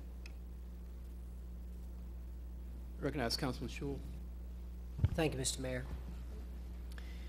Mr. Mayor, before I have some questions about the headquarters, of course, but I did want to just address a couple of the things that were said by speakers that I think just need some sort of response. So first I want to start, is Ms. Frost still here? It's terrible that you had to see that, and what happened in your neighborhood is a terrible tragedy, and we don't know the facts, and you don't know them yet either. But I do want to acknowledge what you said, and to say that this is, as the mayor said, and he says he thinks about this every day, and he works on it every day, and he does. And many of us think about this too. But I did want to acknowledge what you had said and can understand how you feel. I also wanted to say to Mr. Zaidi, I also have a lot of concerns about the officer-involved shooting that took place the other night, and I don't know any of the facts other than what was in the newspaper, and there will be a police report on that, and we will hear about it. But this is the second time in the last 3 years that a person who was suicidal was killed by our police officers. And I don't want to prejudge that in any way because I don't know the facts, but I am very interested in what happened. Were the appropriate tactics used? Did this man have to die? And I have grave concerns about that, and appreciate you raising it, because this is something we need to know.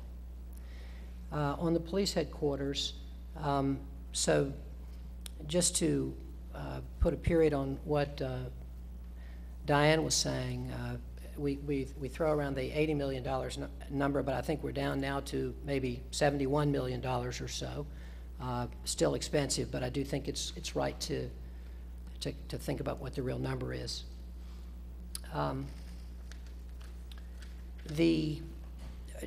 To our staff, we're basing also this price on how the county participation, about $3.2 million, and so do we have a reasonable confidence level that this will be forthcoming? Thank you, Councilmember Schul. Yes, we have had conversations with the county. The county has not committed to a specific number. The county has repeatedly affirmed that they agree to a percentage participation of the communication center. Thank you. And and then I guess this is probably for O'Brien Atkins. The memo and what Bo said earlier is the steering committee believes that the DAD proposal misses an opportunity for the project to have a positive impact on Main Street.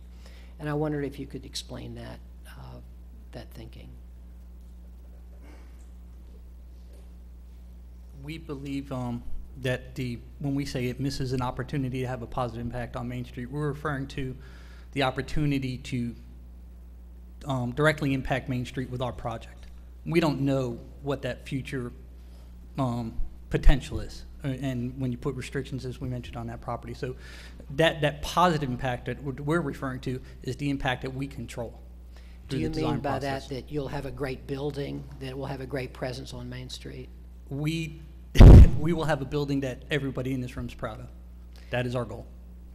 I'm proud of the Human Services building. I had nothing to do with it. But I'm proud of it for our community, but I'm not really proud of the way it faces Main Street. Mm-hmm. So what would you say about that? I can't speak directly to that design. I don't know that process, and so I'm not going to criticize somebody else's work without all the information. Give it a try.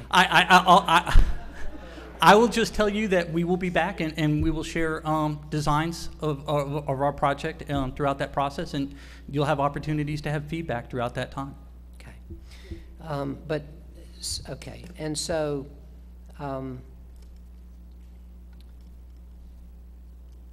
the officer safety issue, do you have any comments on that, vis-a-vis what Ellen Castley raised? Yeah, so yes, and we talked about this with Dad's. Ellen wasn't able to be at that meeting, but part of that is how you situate a building. It's also how you design a building.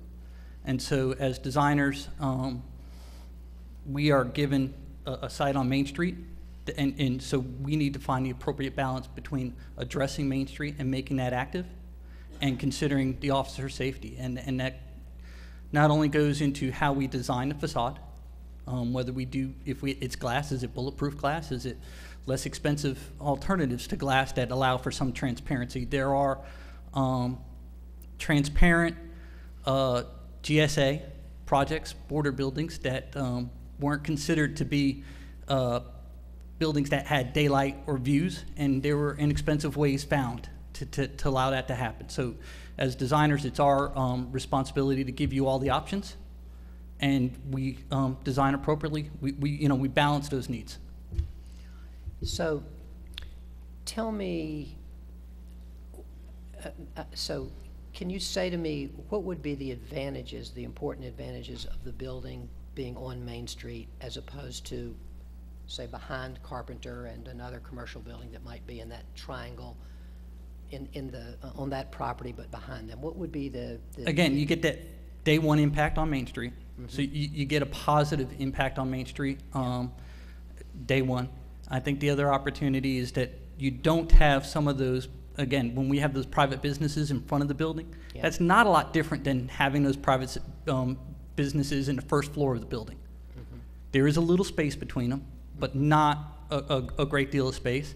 And then where we define the property line between those things and the police's ability to, control their site, it just begins a blurred line. I agree with at the front of the building. Yeah, I agree with you that the police ability to control their site and what's outside of it is really important. Do you, could you build a building we would all be proud of behind those commercial buildings if they were there? That would be our charge, and yes. Yeah. Do you think that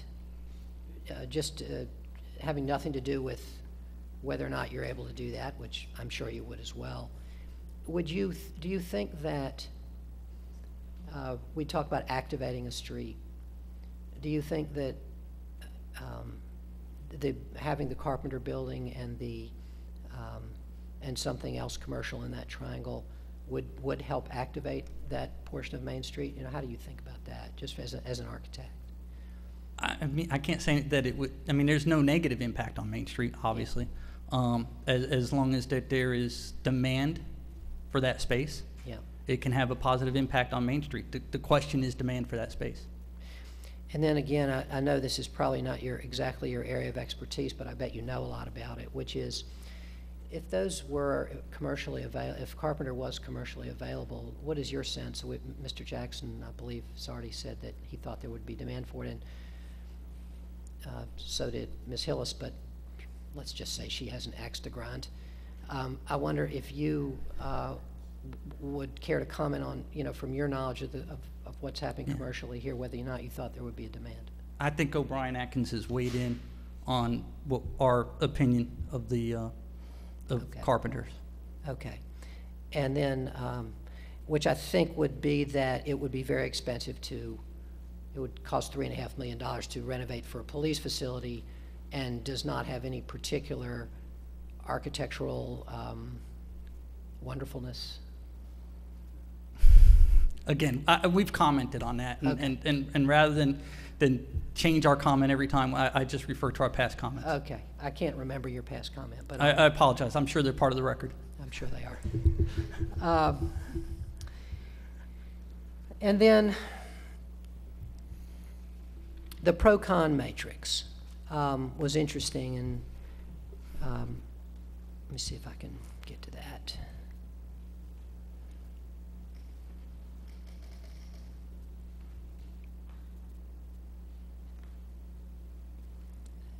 My computer's trying to help me here. Yeah. Here you go. I got it. It came. Thank you anyway, Don. Appreciate it. This was sent on 9/1/15. Is that the most recent that we have? The matrix that was sent on September 1st would have only been a recap of the staff's initial attempt to rank and populate that matrix based on the alternative scheme presented by DADS. Yeah. The matrix that ranks all 5 schemes Yes. was sent on August 21st. Yeah, right. Okay. Yeah, I'm sorry. I just meant the DAD one in this case. Thank you. I should have said also, I think, that I wanted to offer my appreciation for the DAD for coming up with this idea. I mean, I had pretty much resolved myself that, and I do feel that we should not spend an extra $3.5 to $4 million on Carpenter, and so I had pretty much, I feel pretty strongly about that. I don't think it's the best use of our money. So this is a way to help us out of that if we think it's a proposal that can work, and I'm appreciative of the creativity that went into it. So for those dads who are here, thank you. On the pro-con matrix, the activating Main Street, and I guess then this is a question for staff, I'm thinking, although I'm not sure if architects were also on the steering committee, but the activating Main Street, DAD and Preservation Durham put a pro on that, and the steering committee put a con on that, and I just wondered if you wanted to comment on that. Certainly, I think that it's a good chance to clarify that item and a number of items on this list. I think we, throughout this matrix, evaluated the pro-con about what we could control when we built this project. So when we talk about activating Main Street, we are specifically referring to what we task our design team to do.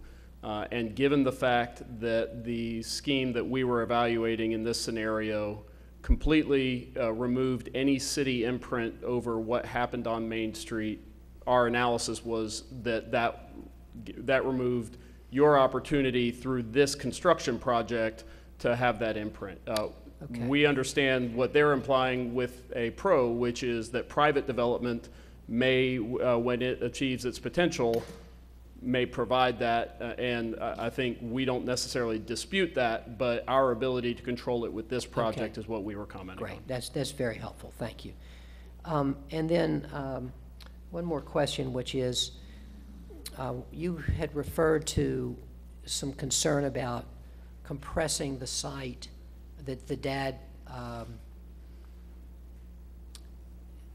plan would compress the site, and you had some concern about that, and I wondered if you wanted to just talk about that in a little bit more detail. Sure, and I can't get too specific because I would say that is sort of the unknown, that we reference a little bit of uneasiness about not really having had more time to evaluate the concept. I think given that the uses get closer together, they were very diligent in maintaining our program, so I want to acknowledge up front that they used our numbers in building this scheme, and they showed that to us. I think given the fact that the Carpenter site has a buffer around it in their scenario, and that we haven't fully run that buffer through our security consultant, they did use a similar buffer. So I think they've tried very much to respect our program, and I'm not suggesting that we could not make it work. I'm only saying that we've provided a level of diligence and review on the other 5 schemes that we haven't here. And given that this is the least amount of the site dedicated to the police facility and its uses, that is something we would certainly want to vet before moving forward. And if that vetting would take approximately how long? Just I'm going a wild guess. Put our team on the spot and ask them to comment on that. I'd say about a week. Internally, it would take a week, so we could get it back to you. Okay.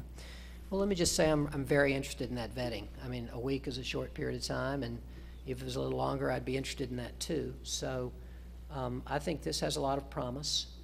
I can see why yes, it needs to be vetted more thoroughly. So I would be very interested in that, and hopefully I'd like to support proceeding in that way. Okay. Mr. Mayor. You're welcome. Let me share my thoughts on where we are. First of all, I want to say, like Diane, this was not my preferred spot. It wasn't the old police headquarters. It was Fayetteville Street, Fayette Place. That was my preferred. But for valid reasons, that went out of the picture. I think we also need to understand the decision this council has made. And the decision the council has made is that we need a new police facility. I mean, I don't think anyone on here questioned that. And so we proceeded along that path. We proceeded along the path that this was the best thought out of the 3 that were proposed: the old police station, Fayette Place, and Main Street. And we proceeded assuming we had a certain budget that we were working with. And the staff has explained pretty thoroughly the charge we gave to the architects, and they pretty much were designing based on the guidelines that we provided. I wasn't at the work session when these alternatives were presented. I've had a chance to look at them since. And I guess one of the questions, first of all, I was not in favor of supporting saving the old Carpenter site for various reasons. I just couldn't see putting those kind of dollars into that building, especially when, based on what the architects were telling us, is value. So that was not in my favor, and it still isn't. One of the questions I wanted to ask is, has there been any offers for that facility since it's been, I know El Centro wants to stay there, but has anybody else offered to buy that building? No, sir. Okay. So I guess I'm a little to buy the building before we even start talking about it. The building's been sitting there long before the city decided to use that site for police headquarters. And I'm trying to understand, was there any interest in that building? Okay, Marcus. Could you come to the, whoever's going to speak, if you could come to the,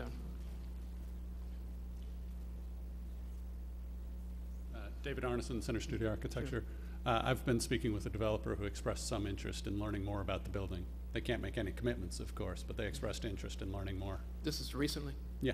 But prior to that, nobody expressed an interest that you're aware of? Pardon me? Prior to this gentleman that you spoke to, had anyone else talked to you about purchasing that site or that building? No. Okay. Does anyone else know if someone was interested in that building prior to this discussion we've had?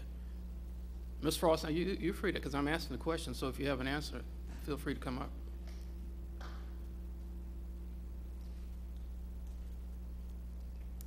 I think there's a difference between that building and that entire site. And previously, it was marketed as that entire site, which is the entire Carpenter Chevrolet. It incorporates, what, 3 or 4 buildings? So that building alone has not been marketed. And now that it's owned by the city, I don't know that it's in people's radar that it would be available. Well, I would tend to disagree with that. If a developer, somebody had an interest in that building, they would have expressed that interest to the owners, independent of the fact that the city now has it. Just no one has expressed an interest in the building until we came to this point. So I just haven't felt the need, from my perspective, that we should, given where our prices are, to do it. Ms. Frost. So I did have a conversation with a developer who said that he thought that the city had paid too much for the site, but that he had been interested in the site. I mean, he hadn't bought it, obviously, but he was very interested in the Carpenter building. And this came out, and I actually talked with another realtor.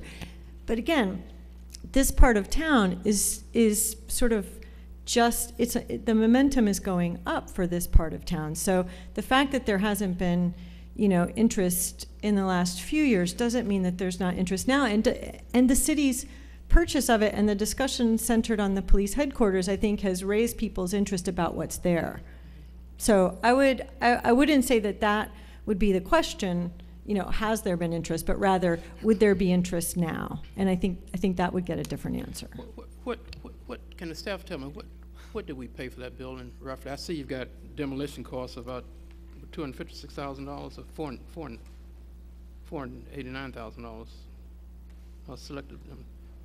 $561,000. What do you think we paid for that building? For the Carpenter site, it was $5.49 million. For the site. No, I'm not talking about the entire site. I'm talking about if we carved out the Carpenter piece. We haven't done an analysis All right. of that. We can do a basis on what we paid per square foot, but we've not done another analysis of what the market would bear. Okay. Again, let me go back to where I started. I didn't see the early models. I've had an opportunity to look at it. I do value the fact that designers have come up with a proposal. For me, I would not be averse to, I guess I'm where Steve is on this. I was there before he said it, but I would not be averse to the architects taking a look at that facility as proposed, to come back and give the council their appraisal of what it would take to do that design. Especially when you're telling me it's another week or 2 weeks to do that. I don't think that's going to make that big of a difference. But at least we will have had 6 models that this council can now look at with numbers to make a decision. And with that, I think nobody can feel that their opinions weren't given.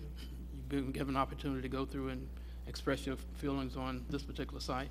And it'll be back up to the council to make the final decision. I can tell you that the only way I support keeping the Carpenter building is that we had a private developer that was coming in and taking it off our hands, and we could guarantee that was going to happen. But otherwise, as far as I'm concerned, it could go. That's a cost that I think this project can ill afford at the dollars that we're at. So I would support where Steve is. To me, it's just another model. So now we've got 6 models. We've got a model that doesn't have a cost attached to it. And if the architects feel that they can, sure, Kevin. Only exception I take is that the other 5 schemes that you saw were vetted in terms of drawing them out. This is a diagram. We will have to go back and bring it up to that same level and then go back. So I don't want to make a comparison that they are apples and oranges at this time. Okay. We can make them apples and apples, but I don't want you to say that they're the same because they're different at this point in time. Well, I appreciate that because that's what I was trying to understand. What would it take to take? It's the 1 to 2 week time frame would be there. We'd have to get Lend-Lease involved because there was some cost vetting that would have to be done. We will have to mass out those ideas on that diagram, see if it pushes and pulls anywhere, in terms of the square footage and things. So, but I just don't want there to be left that they're both at the same level. A different amount of effort and time went into building those other 5. Well, I'm not saying they're not well thought out. How do we make an apples-to-apples comparison? We would have to go back. We would have to do the same type of diagrams that we did for the other 5 schemes We would have to look at it, we'd have to review it with Lend-Lease, and then come back and tell you what all that effort was. And obviously, that's an additional cost that the That is architecture firm is correct. going to, I think we need to factor that into it also. Yes, it in terms is. of It where would be we're- an additional, it is not in our original scope of work. That is correct. Well, again, for a project of this importance and size, I think we need to do as much as we can to at least satisfy this council that we've done a thorough vetting of the And we would options. love to do that. I'm just trying to be sure that we understand we're not comparing the same things at this point in time. Fine. I accept that. But again, to me, 2 weeks for a project that's going to be here at least 20 or 30 years, I don't think it's going to hurt us that much in terms of time, if in fact you can get to the apples piece. Are there other comments that we have? Mr. Manager, I'm sorry, Councilman Davis. Not about this, but I'd like to go back at some point before we leave here tonight. And I don't want to blindside anybody, but this community has had a lot of disturbances over the last little bit of time. And I'd like to not leave here without hearing from our police department to find out what they are seeing and what kind of discussion we can have about the violence that we've experienced over the last 2 weeks or so. This may not be appropriate, and if not so, let me know. But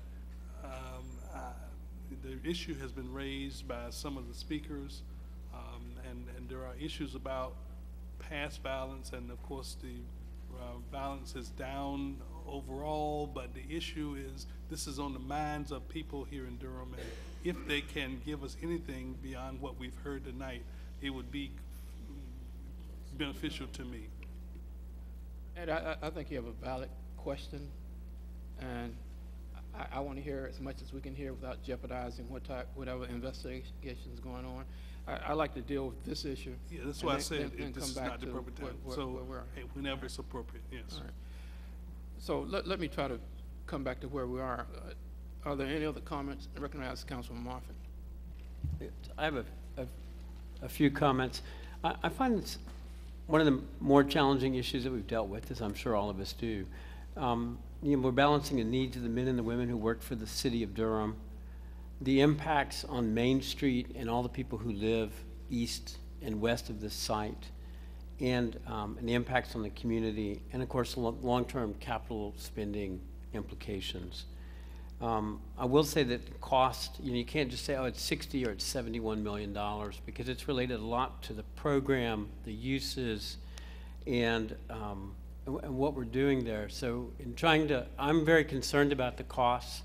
And one of the things that I would be interested in hearing a little bit more, I think the staff can do this. I asked them to do this morning, and it was not possible, but they've come back and said, in the time allowed, they've come back and said that cost per square foot with the peer cities for the facilities they built, which I thought was interesting, but I got to thinking about the cost per resident, for example. How much did different communities, and of course it depends a lot on what the program is. What are the uses that are going into the facility? But so far what I've seen on the little bit that we're able to put together, it hasn't set off alarm bells for me. What did set off alarm bells was apparently the first estimates we had were really poor. And we need to make sure that we have good estimates going forward, because we don't want to have continuous surprises. Next thing I want to say is that on the question of whether or not we should have a statement building, is it important that the building have frontage on Main Street in order to be able to have an impact on the street, the building have an impact on the street? From the beginning, I've said I've been concerned about what this building the impacts that it might have on the street. And I know that the designers are excellent, that the firm is great, but I'm concerned about the conflict between what we're calling the need to activate Main Street and safety and security of the people working in the building and the site. We heard some talk about controlling the site.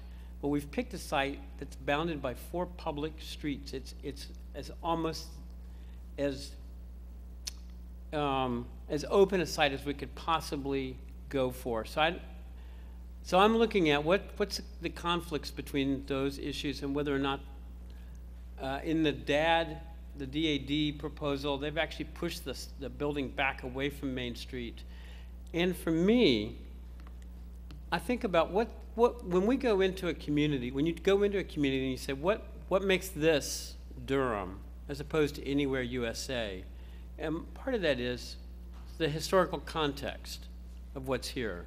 So I think it's important to really look at the historical context, preserve it where we can, when it's cost effective.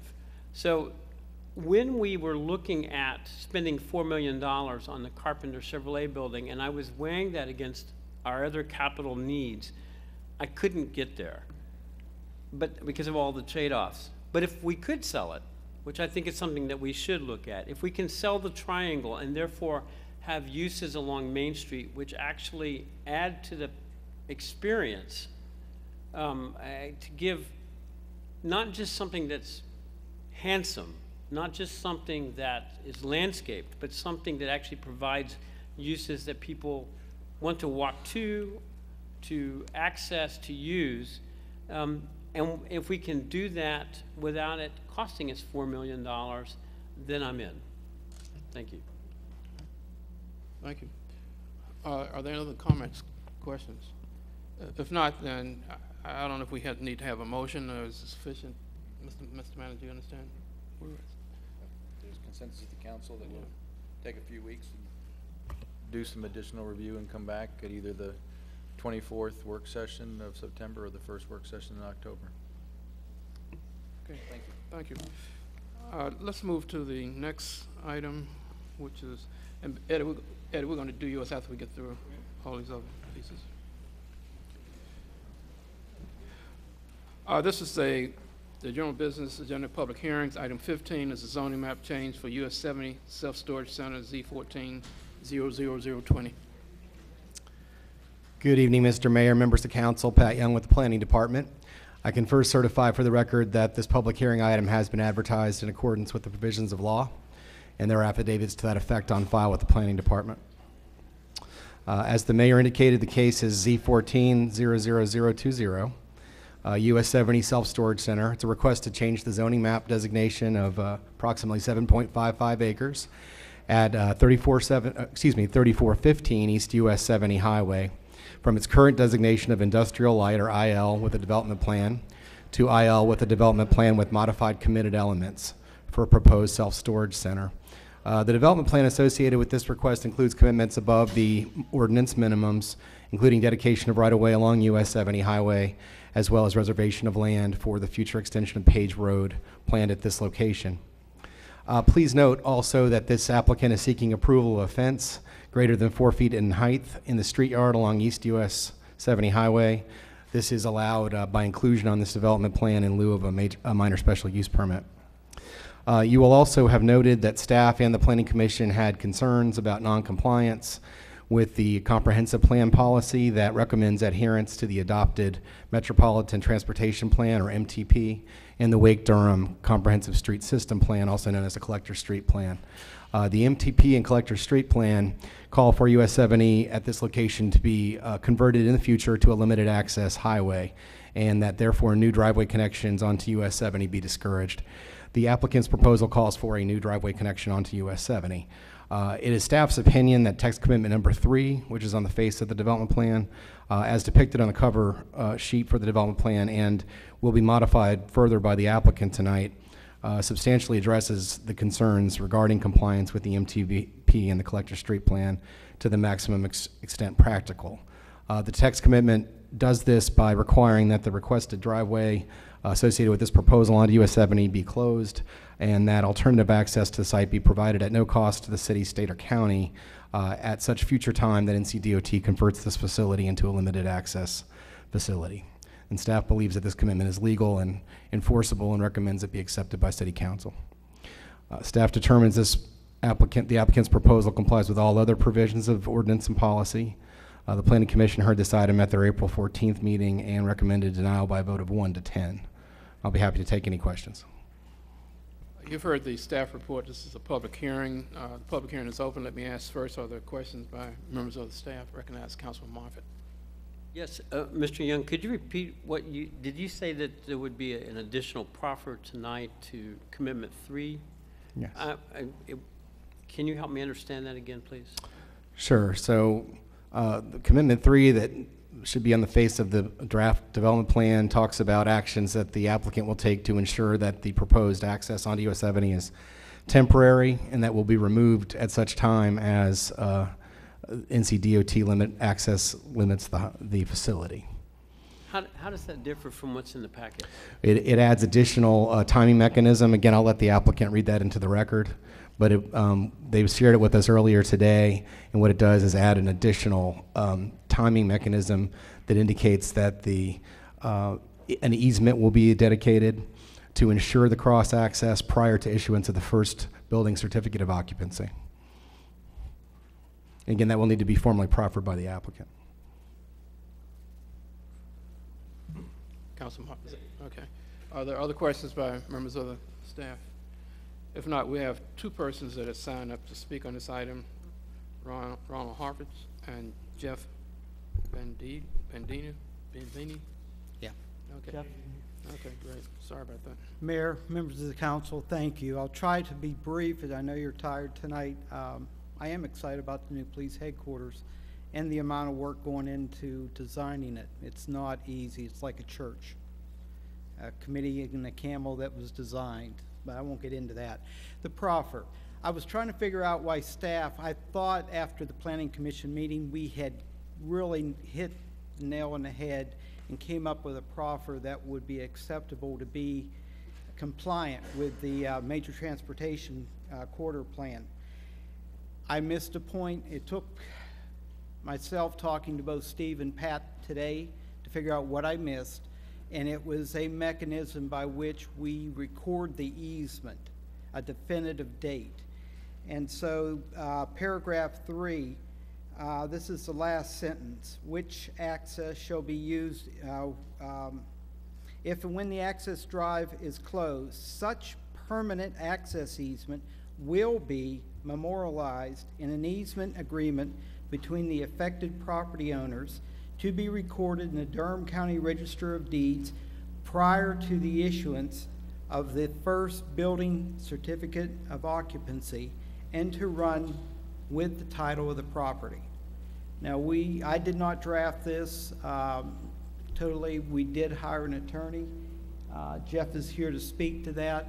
I think this puts a nail in the coffin for the driveway. We recognize it's going to be limited access one day. Neither DOT nor the city want the expense associated with closing the driveway or relocating it. And our client is willing to take that task on. We have multiple avenues for additional driveways. One is across this easement, and the other is to Page Road Extension. When it's constructed, we're adjacent to it. So I think there are a number of alternatives, but I believe we've given you something solid that makes it compliant with the comprehensive plan. I'll be glad to answer any questions. Jeff. Katani. I'm happy to answer any questions. Just to run through basically how this is going to work from a legal perspective, the applicant has applied for a driveway permit from the NCDOT. The DOT has offered to issue a permit conditioned upon, again, the driveway connection being closed at some time in the future whenever the highway is made limited access. There'll be no compensation to the landowner for the closure. The way we've worked around that is we've gone to the adjoining property owner from whom our client is buying the property, subdividing the property out. That property owner has agreed to give an access easement today or at closing, providing access over that property. Our client will have the right to build the road over that property when the DOT driveway connection is closed. Or alternatively, if a connection to Page Road is made, then our client will have access to a public road at that point. We've negotiated this agreement. We've done this many times with DOT on US 70, on US Capitol Boulevard, US 1 up in North Raleigh. We've done this several times. Never had a problem. DOT is always very willing to work with us. And we can put a covenant on the property as well. This covenant, this agreement, will actually be recorded in the Register of Deeds on the subdivision plat that's recorded. So it will run with title to the property. It'll bind the current landowner, and it'll bind future landowners as well. So it's a very solid, legally enforceable obligation and commitment on our client's part, and that runs with the property. And I'm glad to answer any questions you might have. Thank you, Mayor. I think my question might be to transportation staff or whoever wants to answer it, but I appreciate all the information you just shared, but just to clarify, the intention is that you will build the driveway now and move it when 70 is upgraded? That's correct. When DOT closes the driveway connection, at that point, our client will build the road across the adjoining property. Okay, thank you. So to staff, I mean, I believe that we consider 70 clogged and problematic and not good level of service. So it's not just when NCDOT and or the local MPO, et cetera, get the money to upgrade it. I'm not convinced that we should be supporting any additional driveway access on 70 now, temporary or otherwise. Can you comment? Yes, Bill Judge, Transportation. Yeah, as you indicated, every additional access point does lead to additional congestion. That's why on limited access or controlled access facilities, those driveway connections are removed. The applicant has, I guess the existing zoning does not allow the driveway, which is part of the reason why the property needs to be rezoned. They have gone to North Carolina DOT with this proposal, and they have tentatively, well, they have, I guess, indicated that they would approve a driveway permit with these conditions. So, yeah, I guess, Ron, can you address why you're not necessarily not pursuing the easement, but why you wouldn't just build the alternate driveway now instead of accessing 70? Yes, ma'am. There is a single driveway for approximately 100 acres of land with 2,500 lineal feet of frontage on 70. That access point is used exclusively by tractor trailers. It's a lot of movement back and forth, large tractor trailers. We don't really want the general public mingling in with that. It's a dangerous situation. When we talked to NCDOT about the additional driveway, we even acknowledged that their request is going to be for a decel lane to be built on 70 to get our traffic. It's a right in, right out. It's not a full access, so it's right in, right out. And we'll have a decel lane that gets traffic out of the lane and into the driveway without dramatic impact to the existing traffic flow. I just don't like mixing the general public with the industrial traffic that really, there's a lot of it, and they travel all over the place on both properties.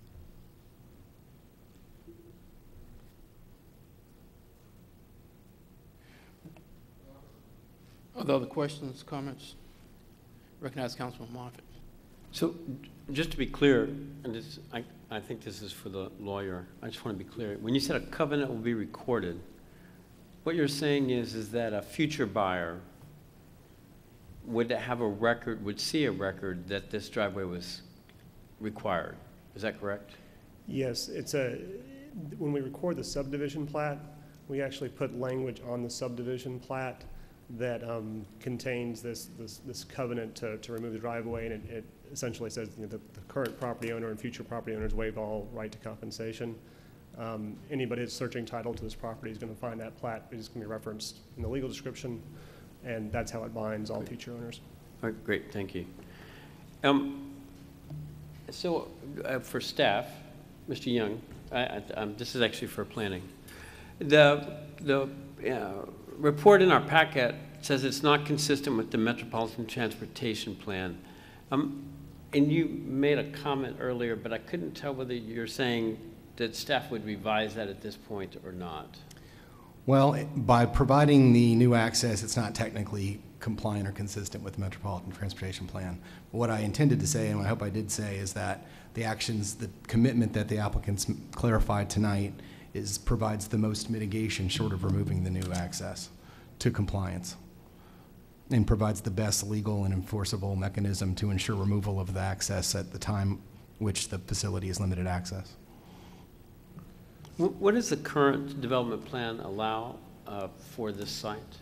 Yeah, so this is a 1996 development plan that allowed only development on the eastern portion of the tract of about a 14-acre parcel, which is the trucking company. There's no development allowed whatsoever on the tract that's before you tonight,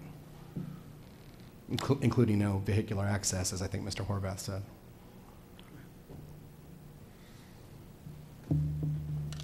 Okay, thank you. Are there any other questions or comments? Let me ask the staff one question. Sorry, you gotta keep turning around. So none of this was presented at the Planning Commission, these proposals and all that? I guess I'm just troubled by the fact that the denial was as strong as it was by the Planning Commission. Did they hear the same thing that we heard here tonight? The committed element number 3 that you see before you tonight was modified tonight was worded differently and was much less strong. And what staff represented at that time is we were not sure it was enforceable as written at that time. So it was I would say it was a substantially different set of facts in that regard, that we couldn't offer any solid representation to the Planning Commission that there was a solid enforcement mechanism to ensure removal of the driveway at the time of limited access without compensation and without cost to the city, county, or state. And you feel more comfortable with what's being presented? Definitely, it's much improved. Okay. Are there other questions, comments? Anyone else want to speak on this item? This being a public hearing matter. Let the record reflect no one else asked to speak. I'll declare the public hearing to be closed. Matters back before the council.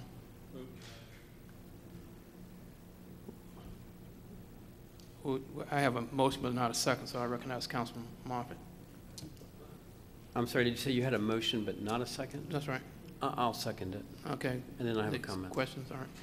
I just want to, I'll comment on the motion that I actually was thinking that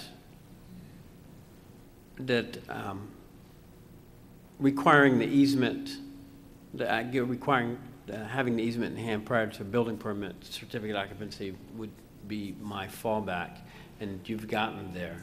I'm a little conflicted by the fact that there's a development plan on the entire site where we're severing off half the site by doing this and letting them do a new development plan. But in looking through the comments from the Planning Commission, I do see that much of the, as staff has said, much of the comments have to do with the issues around the access. And so although I have some hesitations, I will be voting to approve this tonight.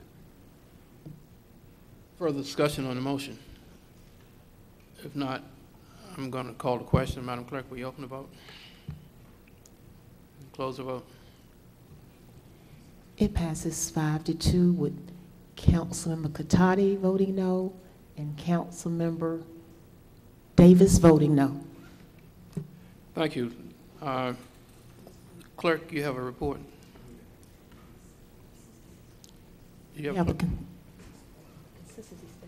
Oh, we got to do these other things. I keep forgetting about that.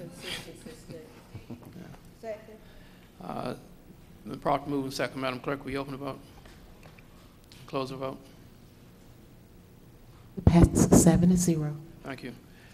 Yes, I have a Recognize report. Yeah, the Citizens Clerk. Advisory Committee, Barry Birch received 7 votes for appointment. Matthew McCarahan received 5 votes for appointment. On the Bicycle and Pedestrian Advisory Commission, Andrew Hudson received 4 votes for appointment. All right. Thank you. Recognize Councilman Davis.